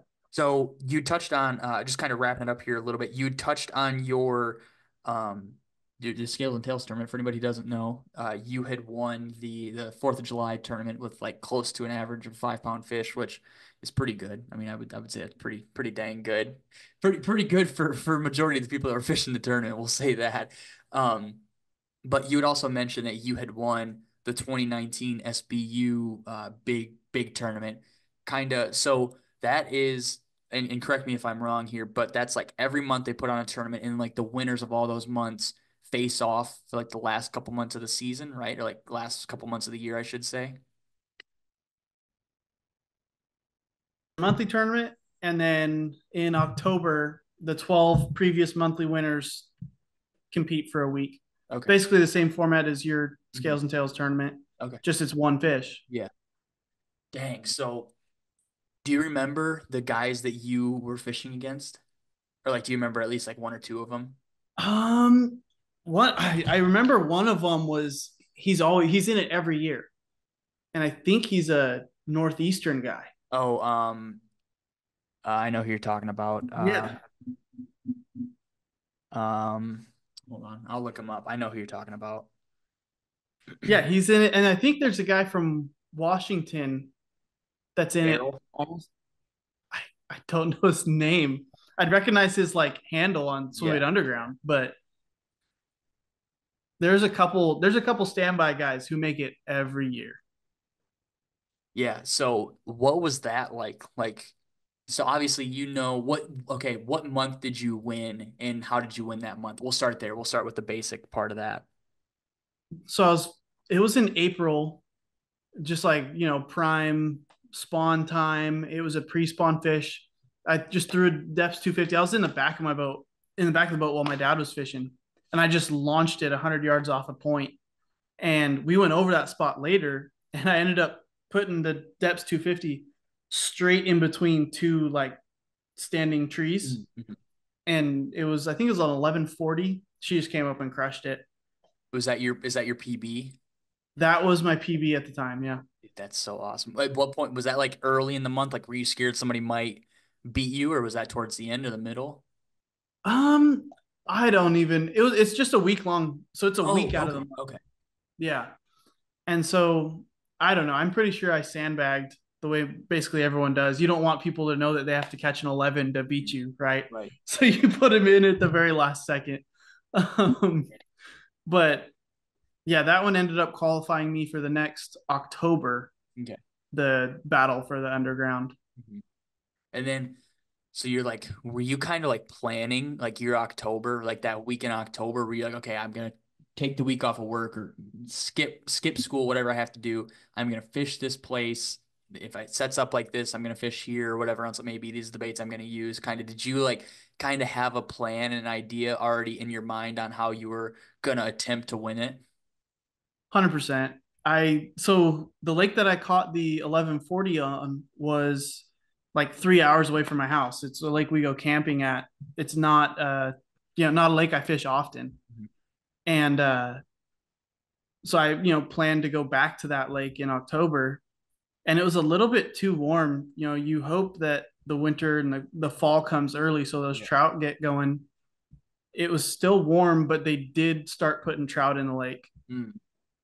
And so I fished the first day, woke up at 5 in the morning, fished for 12 hours, 13 hours. And then last cast of the day, that first day, I caught a 1040. And, I thought that was, you know, I thought I was set with that fish. Mhm. But it was on like the prime spot on the lake, right? Like the offshore hump, same deal. The trout go over it and the Yep. fish blast them off the top of it. I caught that one on a bait smith magnum. Oh. And then I took that fish, released it like 3 or 4 miles upriver. Mhm. First thing next morning, wake up super tired. Like that fish is actually on YouTube. There's like a swim bait Canada video competition. Yeah. So I Yeah. entered it. I entered it into that like 4 or 5 years ago. That was, But I think that was the year Marshall had won it with the eight trap with the Ballum. yep, Okay, I thought that was that yep. year. But so I was so pumped. Like 13 hours, no bites, nothing. Finally catch a double digit. That was only like my third or fourth double digit at the time. And then the next morning, wake up again like 5 o'clock, just absolutely exhausted. And like go over, none of the graphs are on. I have one rod on deck, just still 3/4 of the way Yeah. asleep. Yeah. Cast the 250 over the top, get bit, just kind of reel it in, slide it into the net, whatever, pick it up, throw it in the live well. I knew it was a big one, but it wasn't as big as that 1040. Mhm. And so, and then I keep fishing. I hope another one rolls up to that same spot. And I was like, well, I might as well weigh it, put it on a scale. And so I do put it on the scale for a picture. And I think it was 1269. And I'm Whoa. like, I was asleep. I didn't even, wasn't even excited, nothing. Just it slid right I'll into the box net. this 7.5 pounder and I'll weigh it later, take some pictures later. It Yeah. grew, I it thought grew it was five eight. I pounds. thought it was 8 pounds. I thought it was an 8.5 to 9 pounder, but it was the craziest thing. So I could look straight down its throat Mhm. because it had a 2 pound trout like Oh, in a yeah, yeah. U in its stomach. And like it literally couldn't really shut its stomach because it wasn't as big as that 10 pounder, Mhm. but it had 2 pounds of trout in it. Dude, that's crazy. So like, so going back to what I had said, like catch a big fish on a tournament and it's just like my adrenaline just dumps. Like I'm just like I'm done. So after you fish for a little while, like oh maybe I'll just scale that fish, get a picture, throw it back, whatever. You're like holy crap, 12.6 or whatever it was. Were Yep. you like I'm gonna go in and take a nap, or were you like I'm just gonna sit on this point and I'm gonna keep dragging baits over just in case a 12.7 comes across? I was pretty much exhausted at that point. Like I didn't catch another fish for the next, I fished a whole day. I Yeah. got off the water maybe 3 or 4 instead of 6:37. But I kept fishing. My grandpa brought the RV up for the weekend so I could stay there. And so I took him out fishing. And crazy story, I thought it was like a 5 pounder with a spinnerbait in its mouth. Mhm. And like it was struggling to swim. And so I like put the trolling motor on high, try to chase it down. It was like it was another double digit with like a 3 pound or probably a 2 pound trout in its mouth. And it was just trying to like It was get like trying to eat it. And I thought it was like trying to throw a spinnerbait because I saw the flash. But it eventually did throw the trout up. And so I grabbed that trout, throw it over the point, like throw it in the live well, drive Yep. over to that point, throw it Yep. over the point, and I started counting, and it was there for like 28 seconds, and then a bass came up and crushed it. That's like the videos you see in California or of like in Alaska where those guys like fillet the salmon and they throw them in the river and 10 seconds later an eel comes up and picks it up. Like that's like same exact thing. Same exact thing, just from a bass fishing standpoint. That is, dude, that is insane. I could not even imagine like a 2.5 pound trout and just getting It, engulfed by a bass. It's crazy. yeah, I mean, I guess the swim baits, because I don't really see throwing like a mother chaser Mhm. and having that much success. Right. I think those trout, like a depth 250, probably swims and like has the water displacement Mhm. of like a 12 to 13-inch trout, even though Yeah. it's only a 10-inch bait. Right. But it's like kicking Because it like super wide. yeah, it's kicking, it's making noise and pushing water the way a larger trout would. Dang. Have you messed with the tyrants yet? You were describing this stuff like the whole time, and I was like, tyrant. It sounds like between like the grass on Clear Lake and like these humps and coming up and hitting like punkers and stuff. I was like, I bet you a tyrant would probably go crazy there.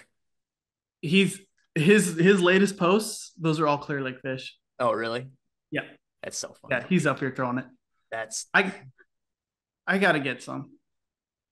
it's a crazy bait. Like I had one because I was holding it on for a foreign guy, so I was sending it to him. But like he got it sent to my house, and I was just like, this 10 is pretty big, but not saying I don't think I couldn't catch a fish on it. I don't know. Like once you catch a fish on like a Hinkle trout or something, it's like, oh, I could fish. I could fish anything smaller than this, and I could catch fish on it. We Yeah. always joke, we always joke that a 250, like, dude, a 250 is not that big. It's just two 110 side by side. Like it's not that big. That's what we always say. It's like it's just a big 110. That's all it is. More like it's more like four 110s in Yeah. one profile, Yeah. but yeah, lengthwise. Man, that's so awesome. So on after that second day, or like you did you wait to submit that fish or did you submit it like Thursday or Friday of that week? I think I waited. I didn't leave it to like last second.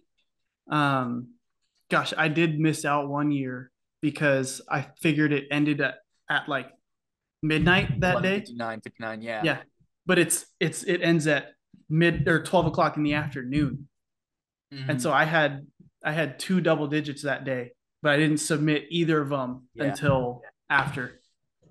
Damn. Do you know what second place was like after year 12? I think it was like an 11 something. So my Really? 1040 would not have gotten it done. There's a few guys that had 10 pounders. Is that like 10 with the handicap like from a northeastern guy or was that just straight up like California 10? I want to say it was a Texas 10. So it I think there was a couple, I think there was a few 10 pounders, maybe some with a handicap, Yeah. maybe and some without. But that was a crazy week of fishing. Maybe the moon set up right. Yeah. Yeah, there was a bunch of big ones that week. That's like guys. There's a couple guys who like have given me hard times in the past for the scale tournaments that I do, and it's just like, man, it's a $50 prize. It's free to enter. Like, I'm sorry, but I cannot run three different divisions for this turn like for this quote unquote podcast tournament trail that you guys want me to do. Like, maybe I'll do like a East Coast and a West Coast version, but it's like it's just to have fun. Like it's just to get guys and go out and fish like over the 4th of July. That's all it was for. But like guys, like there was a couple guys who like caught like really good fish. Like the top 4 or 5 of you guys all had like 12 or 13 pounds. And I was like, damn, like this is pretty legit. Like I'm like pretty content with all these fish that these guys have been catching. Yeah, I was stressing because the one guy, I think it was like T Briggs was Yeah, yeah. his Instagram. He had like 3 over 4. Hmm. And so he only needed one fish. Yeah. And I dumped, I don't know, the fish here at Clear Lake, I think they're pressured. So they are really slappy. You miss a lot of Mhm. fish. And I lost definitely 3 over 6 that week. I lost 1 over 8 yesterday. They pull hooks easy. Yeah. So he was it you that texted me and said you lost a big one? Or maybe somebody had Could have texted been. I somebody had don't I texted don't know me. if I texted you though. Somebody or like messaged me. Somebody had messaged me and it was like, dude, like I just lost like an 8 pounder. And I was like, damn, like I that would have been I think crazy. that was probably him. Yeah, that's what I'm thinking too. Like I was like, Yeah. damn, that I think he was in California, or maybe he lives in California too. And he's like, I just lost like a really good fish. I was like, damn, like I'm sorry to hear that. Yeah, I can't believe I think the biggest fish in your tournament was my 5 1/4, Yeah, probably. So I if I'm did not one. mistaken. I hosted one last year. Hold on, let me check because I felt like somebody had like a crazy weight for one of them last year. Um, maybe not. You might like honestly. Okay, so last year we had one guy that had 14 even for a first place finish, which is and he's like in Indiana. So that was kind of Oh, that's crazy. cool. Um so we had one kid who won it. So we had three guys with over 15-pound bag. We had a guy, that Cody Kirk guy I was telling you about before we started to Yeah, record. He caught 15.37. Second place caught 16.46, and then first caught 16.67. And I was like, damn, like that was like everybody. I had like just under 12 pounds that time. Like they're like That was in May, like May 12th, and there were like Oh yeah. a lot of fish that were caught that time last year, and I was like, huh, that's pretty cool. And like I said, it's free. It's something cool that guys can do that have a reason to go out and fish for a little bit of competition. And I don't know, I feel like it's fun. It's fun to compete, but not necessarily like fishing a big boy tournament, like feeling like you have to do something crazy, catch 5 keepers. I feel like 3 keepers over the course of 3 days is pretty, I don't know, pretty lax. You go in and you catch a couple Yeah. fours, there's a good chance that you can win it, especially if it's like hot or like dead of summer type thing. Like I don't know, you can never know. Or hell, you could have clocked in 2 9s and a 10.5 and really just set the bar real high. Yeah, I was thinking about that because someone's gonna do it. Yeah. If this gets popular enough, someone in California is gonna have like a great weekend Yeah. and they're gonna have 24. I mean, there was a Delta tournament I was looking at last weekend. Obviously, they probably weren't throwing the swim baits, but they had 5 for 35. So That's crazy. yeah, That's like a good tournament out here, like when the smallmouth are spawning, like you'll see like 27, 28 pound bags. And dude, that's absolutely insane. I cannot even imagine. yeah, that's nuts for smallmouth. What's your PB smallmouth?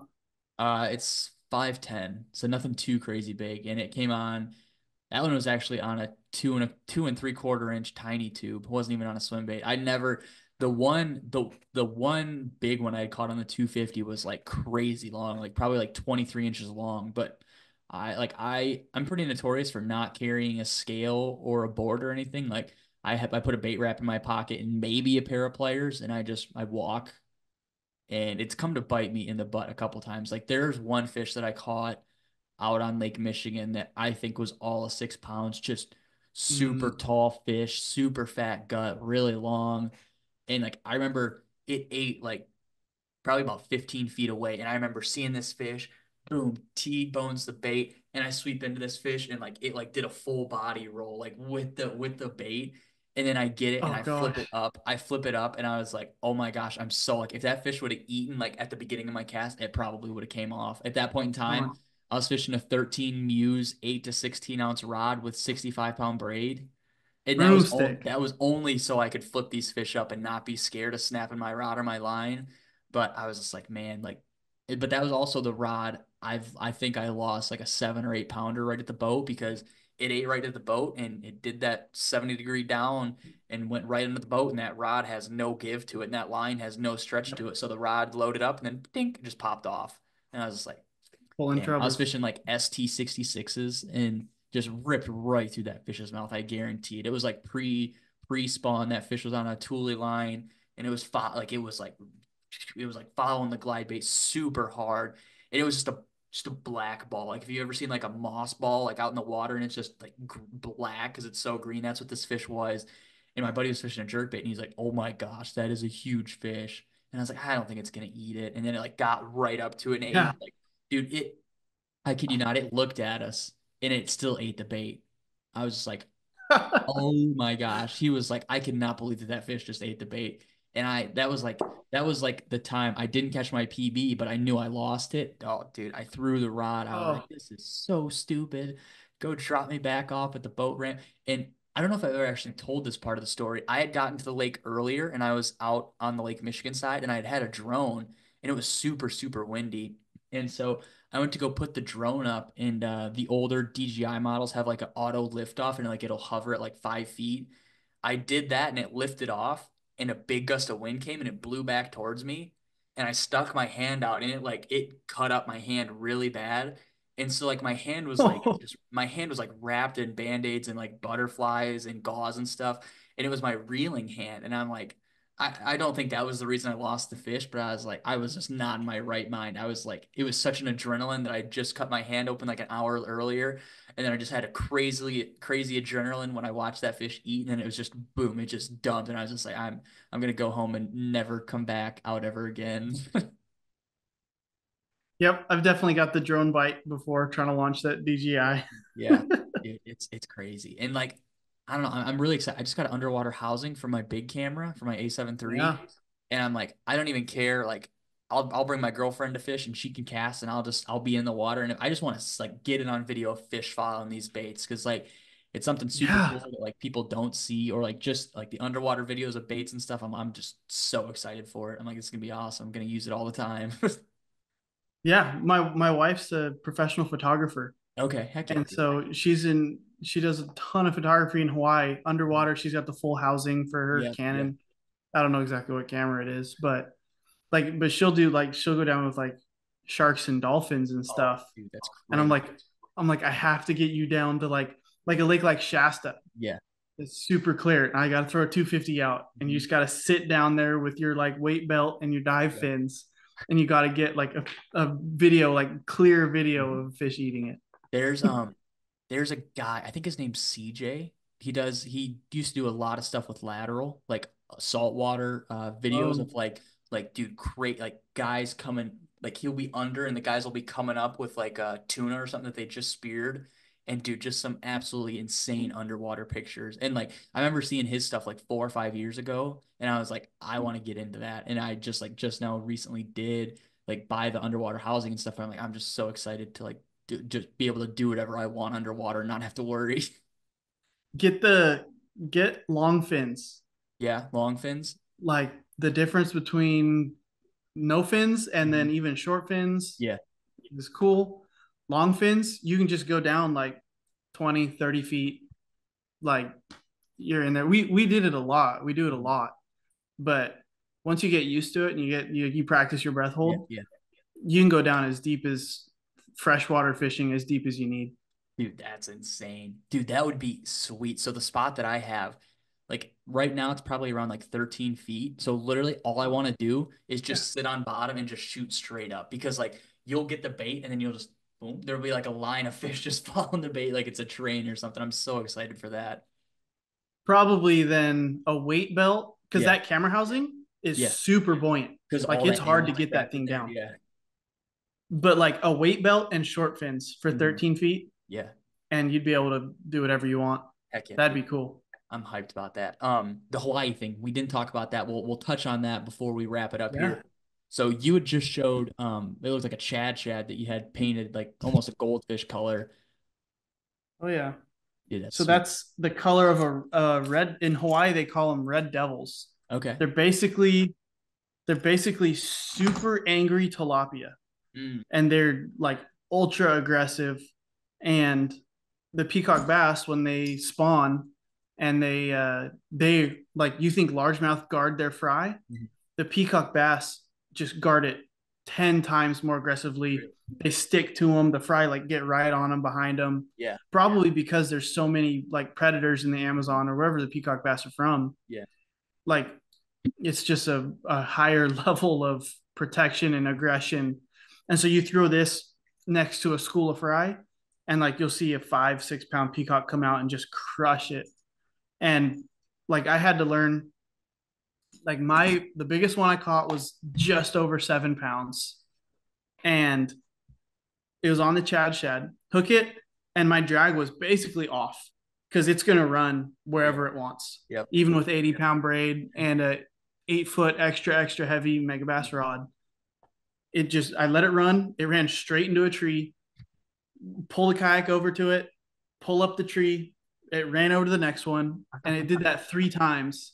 And eventually, it was just so tired, I was able to pull up the tree Mhm. with the bass wrapped in it, and I was throwing 80 pound braid to 30 pound mono, Yeah. and I was able to grab the bass after the third time pulling up the tree by hand.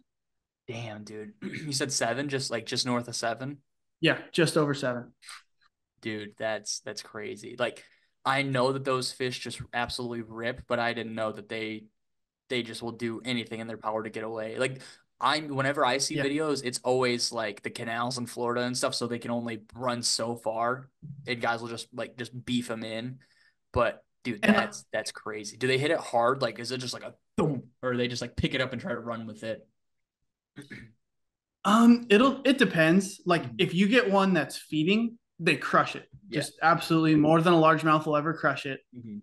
Just absolutely annihilate it. But a lot of them, they see you and they know that it's Something's not wrong. real, Yeah. but they just want to get it away from the fry. Mhm. And so those ones, once you set on them, you've got like 30 seconds of just hanging on, and then they're just so tired. They burn out quick. Right. Have you gotten into the largemouth fishing while you guys are out there? Yeah, I mean, the peacocks and the tilapia and the red devils and the arowana, there's so many exotic species. The largemouth are just getting pushed out, at Yeah. least on Oahu, which is where I was. Okay. There's a there's a lot of largemouth fishing on Kauai, Hmm. and I've only, and smallmouth. I caught like a 2 pounder. Yeah. Um, but there's a kid that you got to check him out. I I think I think know who you're Cash talking Bass about. Fishing. Yep. Yeah, I follow him. Yeah, I know. Dude, he caught an absolute, I think he caught a DD on or like the Rising Sun or something a couple years ago, or maybe it was last year. probably not in Hawaii because that would have been the state I just record. know that it was just a huge fish. Like, yeah, I knew he was from Hawaii, and I was like, that's a really Yeah. big bass. I think he fishes all over the place. Okay. But yeah, he's the guy. He's the guy for Kauai bass fishing. But yeah, I caught one. My biggest largemouth, well, second biggest. I broke it later, but it was on the mini trucha Yep. Yep. by Toxic, that Yep. multi joint. I caught like a 2 pounder on it. Dang. So Maddie, when I had Maddie Wong on, he was talking about like his like him growing up and fishing out there, and I was just like, that's crazy. He's like, yeah, good smallmouth, but smallmouth and largemouth, no, you're fishing for peacocks. If you go out there and if you want to catch like a really respectable size fish, it's always a peacock that you're going after. Yeah. Yeah, I was listening to your most recent podcast. I forget the abbreviation you had on it, Oh, the but long live that group of longhorn. guys, yeah, that group of guys, you guys would enjoy fishing Oahu so much because like you take the paddle boards out to Lake Wilson, you can catch your peacock bass, Yeah, but then there's some streams, and they're not big fish, right. but you're covering 2 or 3 miles, and you're Mhm. catching 100 smallmouth, Dude, that's crazy. and you're catching them on whatever you want, Yeah. like top water, jerk baits, Mhm. little worms, chatterbaits. Yeah. It's fun, and nobody does it. Like I've other than guys that I've gone with, Mhm. I've never seen anyone fishing the creeks for smallmouth. That's crazy, dude. That's insane. Just like a hidden treasure out there that like nobody wants to mess with because they can go catch peacock if they want. Yeah, yeah, it's a blast. I mean, the peacock. Yeah, I'd say pound for pound, they definitely fight harder than you get. I don't know if you've ever experienced. You probably haven't caught a lot of spotted bass. I've never caught one. Nope. Okay, every once in a while you get a spotted bass, and it's just a little 2 pounder, but it Mhm. fights like you think it's a 4 or 5. Raising hell down there. Yeah. Yeah, you're like, what is going on? But the peacock bass fight like that fish every single time. Yeah.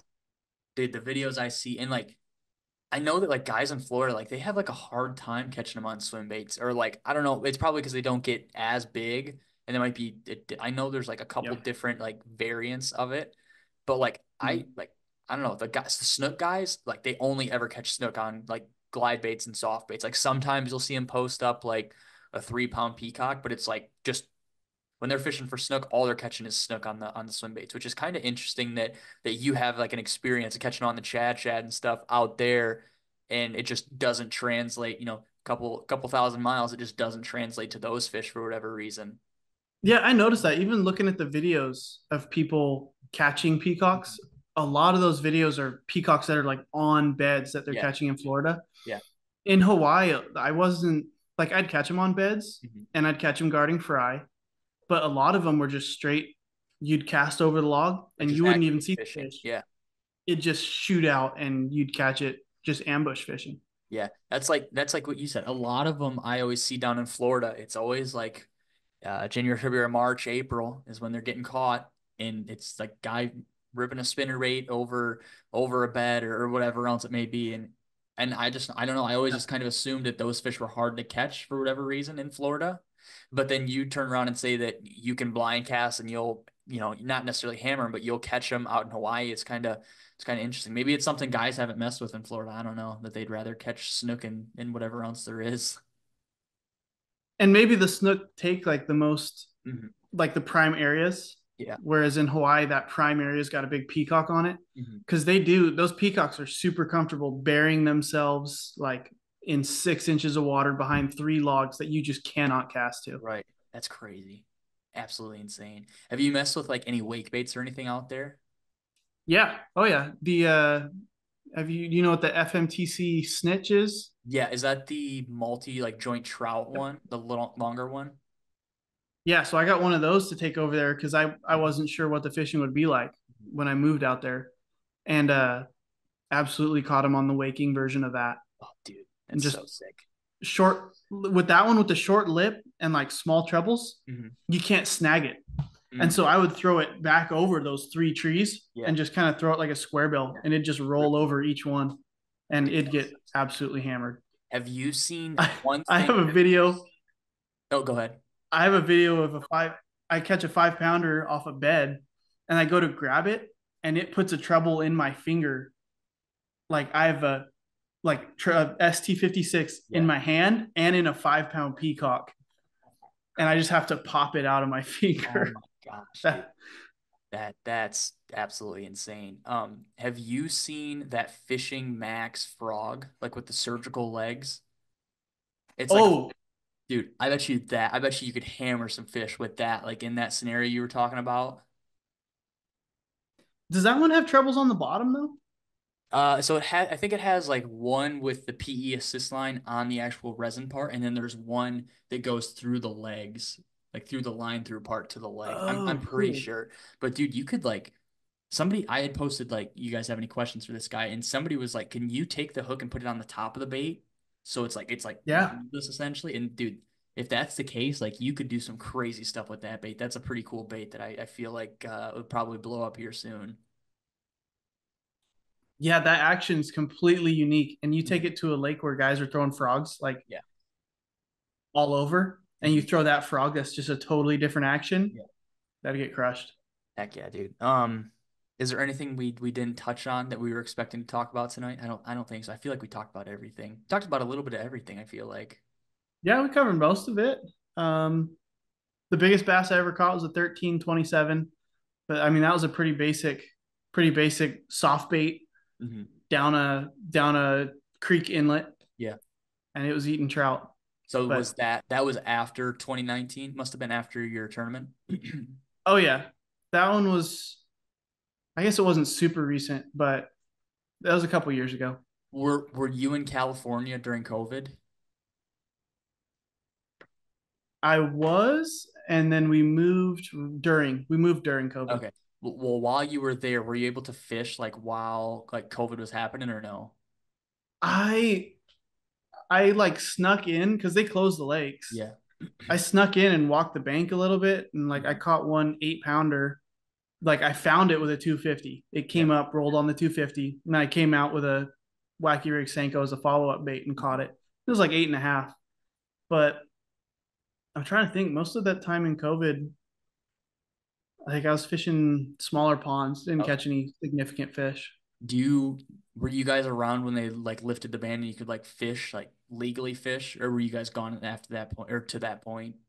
Yeah, we were in Hawaii at that point. Dude, I bet you like when they picked that, like lifted the ban, I bet you like that first probably like 3 days was probably pretty decent if I had to guess.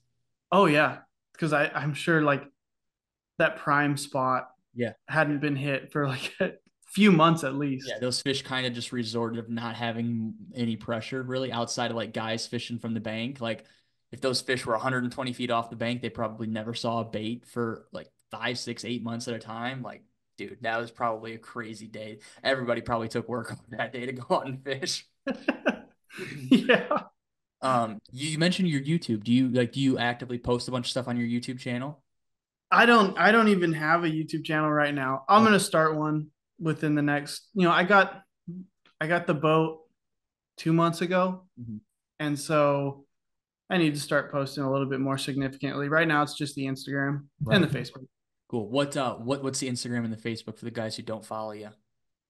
I think it's my full name, Chad Everett Sweitzer. I Okay. think if you just look up Chad Sweitzer, you'll see the profile with all the fish pictures. Perfect. As always, I'll make the show art and I'll tag Chad so you guys can go follow him if you don't do that already. And then I'll just have it linked in the description, make it easy for you guys that way as well. Trying to think of anything else that just anything that I want to ask you real quick before we wrap it up here.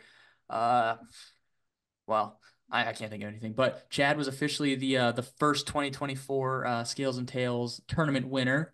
Did you get your magazines yet? No, I haven't got them yet. I would have had them out and Oh, you're good. bragged about them if I had them, but they're No, you're coming. good, man. You're good. Dude, the shipping to California takes forever, I swear. It takes so long to get out to you guys. It's insane. I ordered a package from Working Class Zero and it like shipped out last Wednesday and it's not going to get here till this Thursday. I'm like, oh my gosh. Absolutely, Jeez. absolutely insane. What'd you get from I got a pack of what'd you get 7 inch from him? Citizens. Pretty excited. Pack of 7 inch Yep. Citizens and 10-aught beast hooks because I have no hooks and I don't replace any hooks and I can't buy hooks here in the state of Michigan. We don't carry beast hooks or anything Yeah. outside of musky hooks or like crappie treble hooks. So I have to do all my shopping online, unfortunately. But alrighty, man. I appreciate you coming on, Chad. I will link all your stuff in the description so people can follow you if they're not already. Make sure you guys, if you guys have any like insight on the podcast, make sure you guys shoot Chad a message. Tell him that maybe you learned something. Maybe you guys uncovered the secrets of Clear Lake and you guys are gonna go catch all his fish or something crazy like that. But as always, Chad, I want to thank you for coming on, man. It was a super good time. I'm glad we got to talk to you. I'm glad you shared some of your stories. Like you're I was really intrigued by the underground tournament. I wanted to hear what that was. And I was not expecting you to say that you caught 2 double-digit bass in that course of 48 hours to end up winning that tournament. So that's super badass to hear, man. And I appreciate you coming on and sharing that with us, dude. Yeah, thanks for having me. This was a blast. Looking forward to the next tournament. Yes, yes. I will say, you guys will be hearing this on Monday. So let's do a tournament this Friday through Sunday. I'll try to get some prizes together and we'll do a tournament. I think that's like the 27th through, or no, like the 26th through the 29th or something. I don't know. I'll make a post about it, but you guys are hearing it on here if I don't make a post yet. But yeah, we'll do another tournament. Maybe we'll get some bait builders to donate some stuff. We'll do something cool. But as always, I want to thank Chad for coming on. I want to thank you guys for listening. I hope you enjoyed the episode, and we'll talk to you guys next time. See you guys.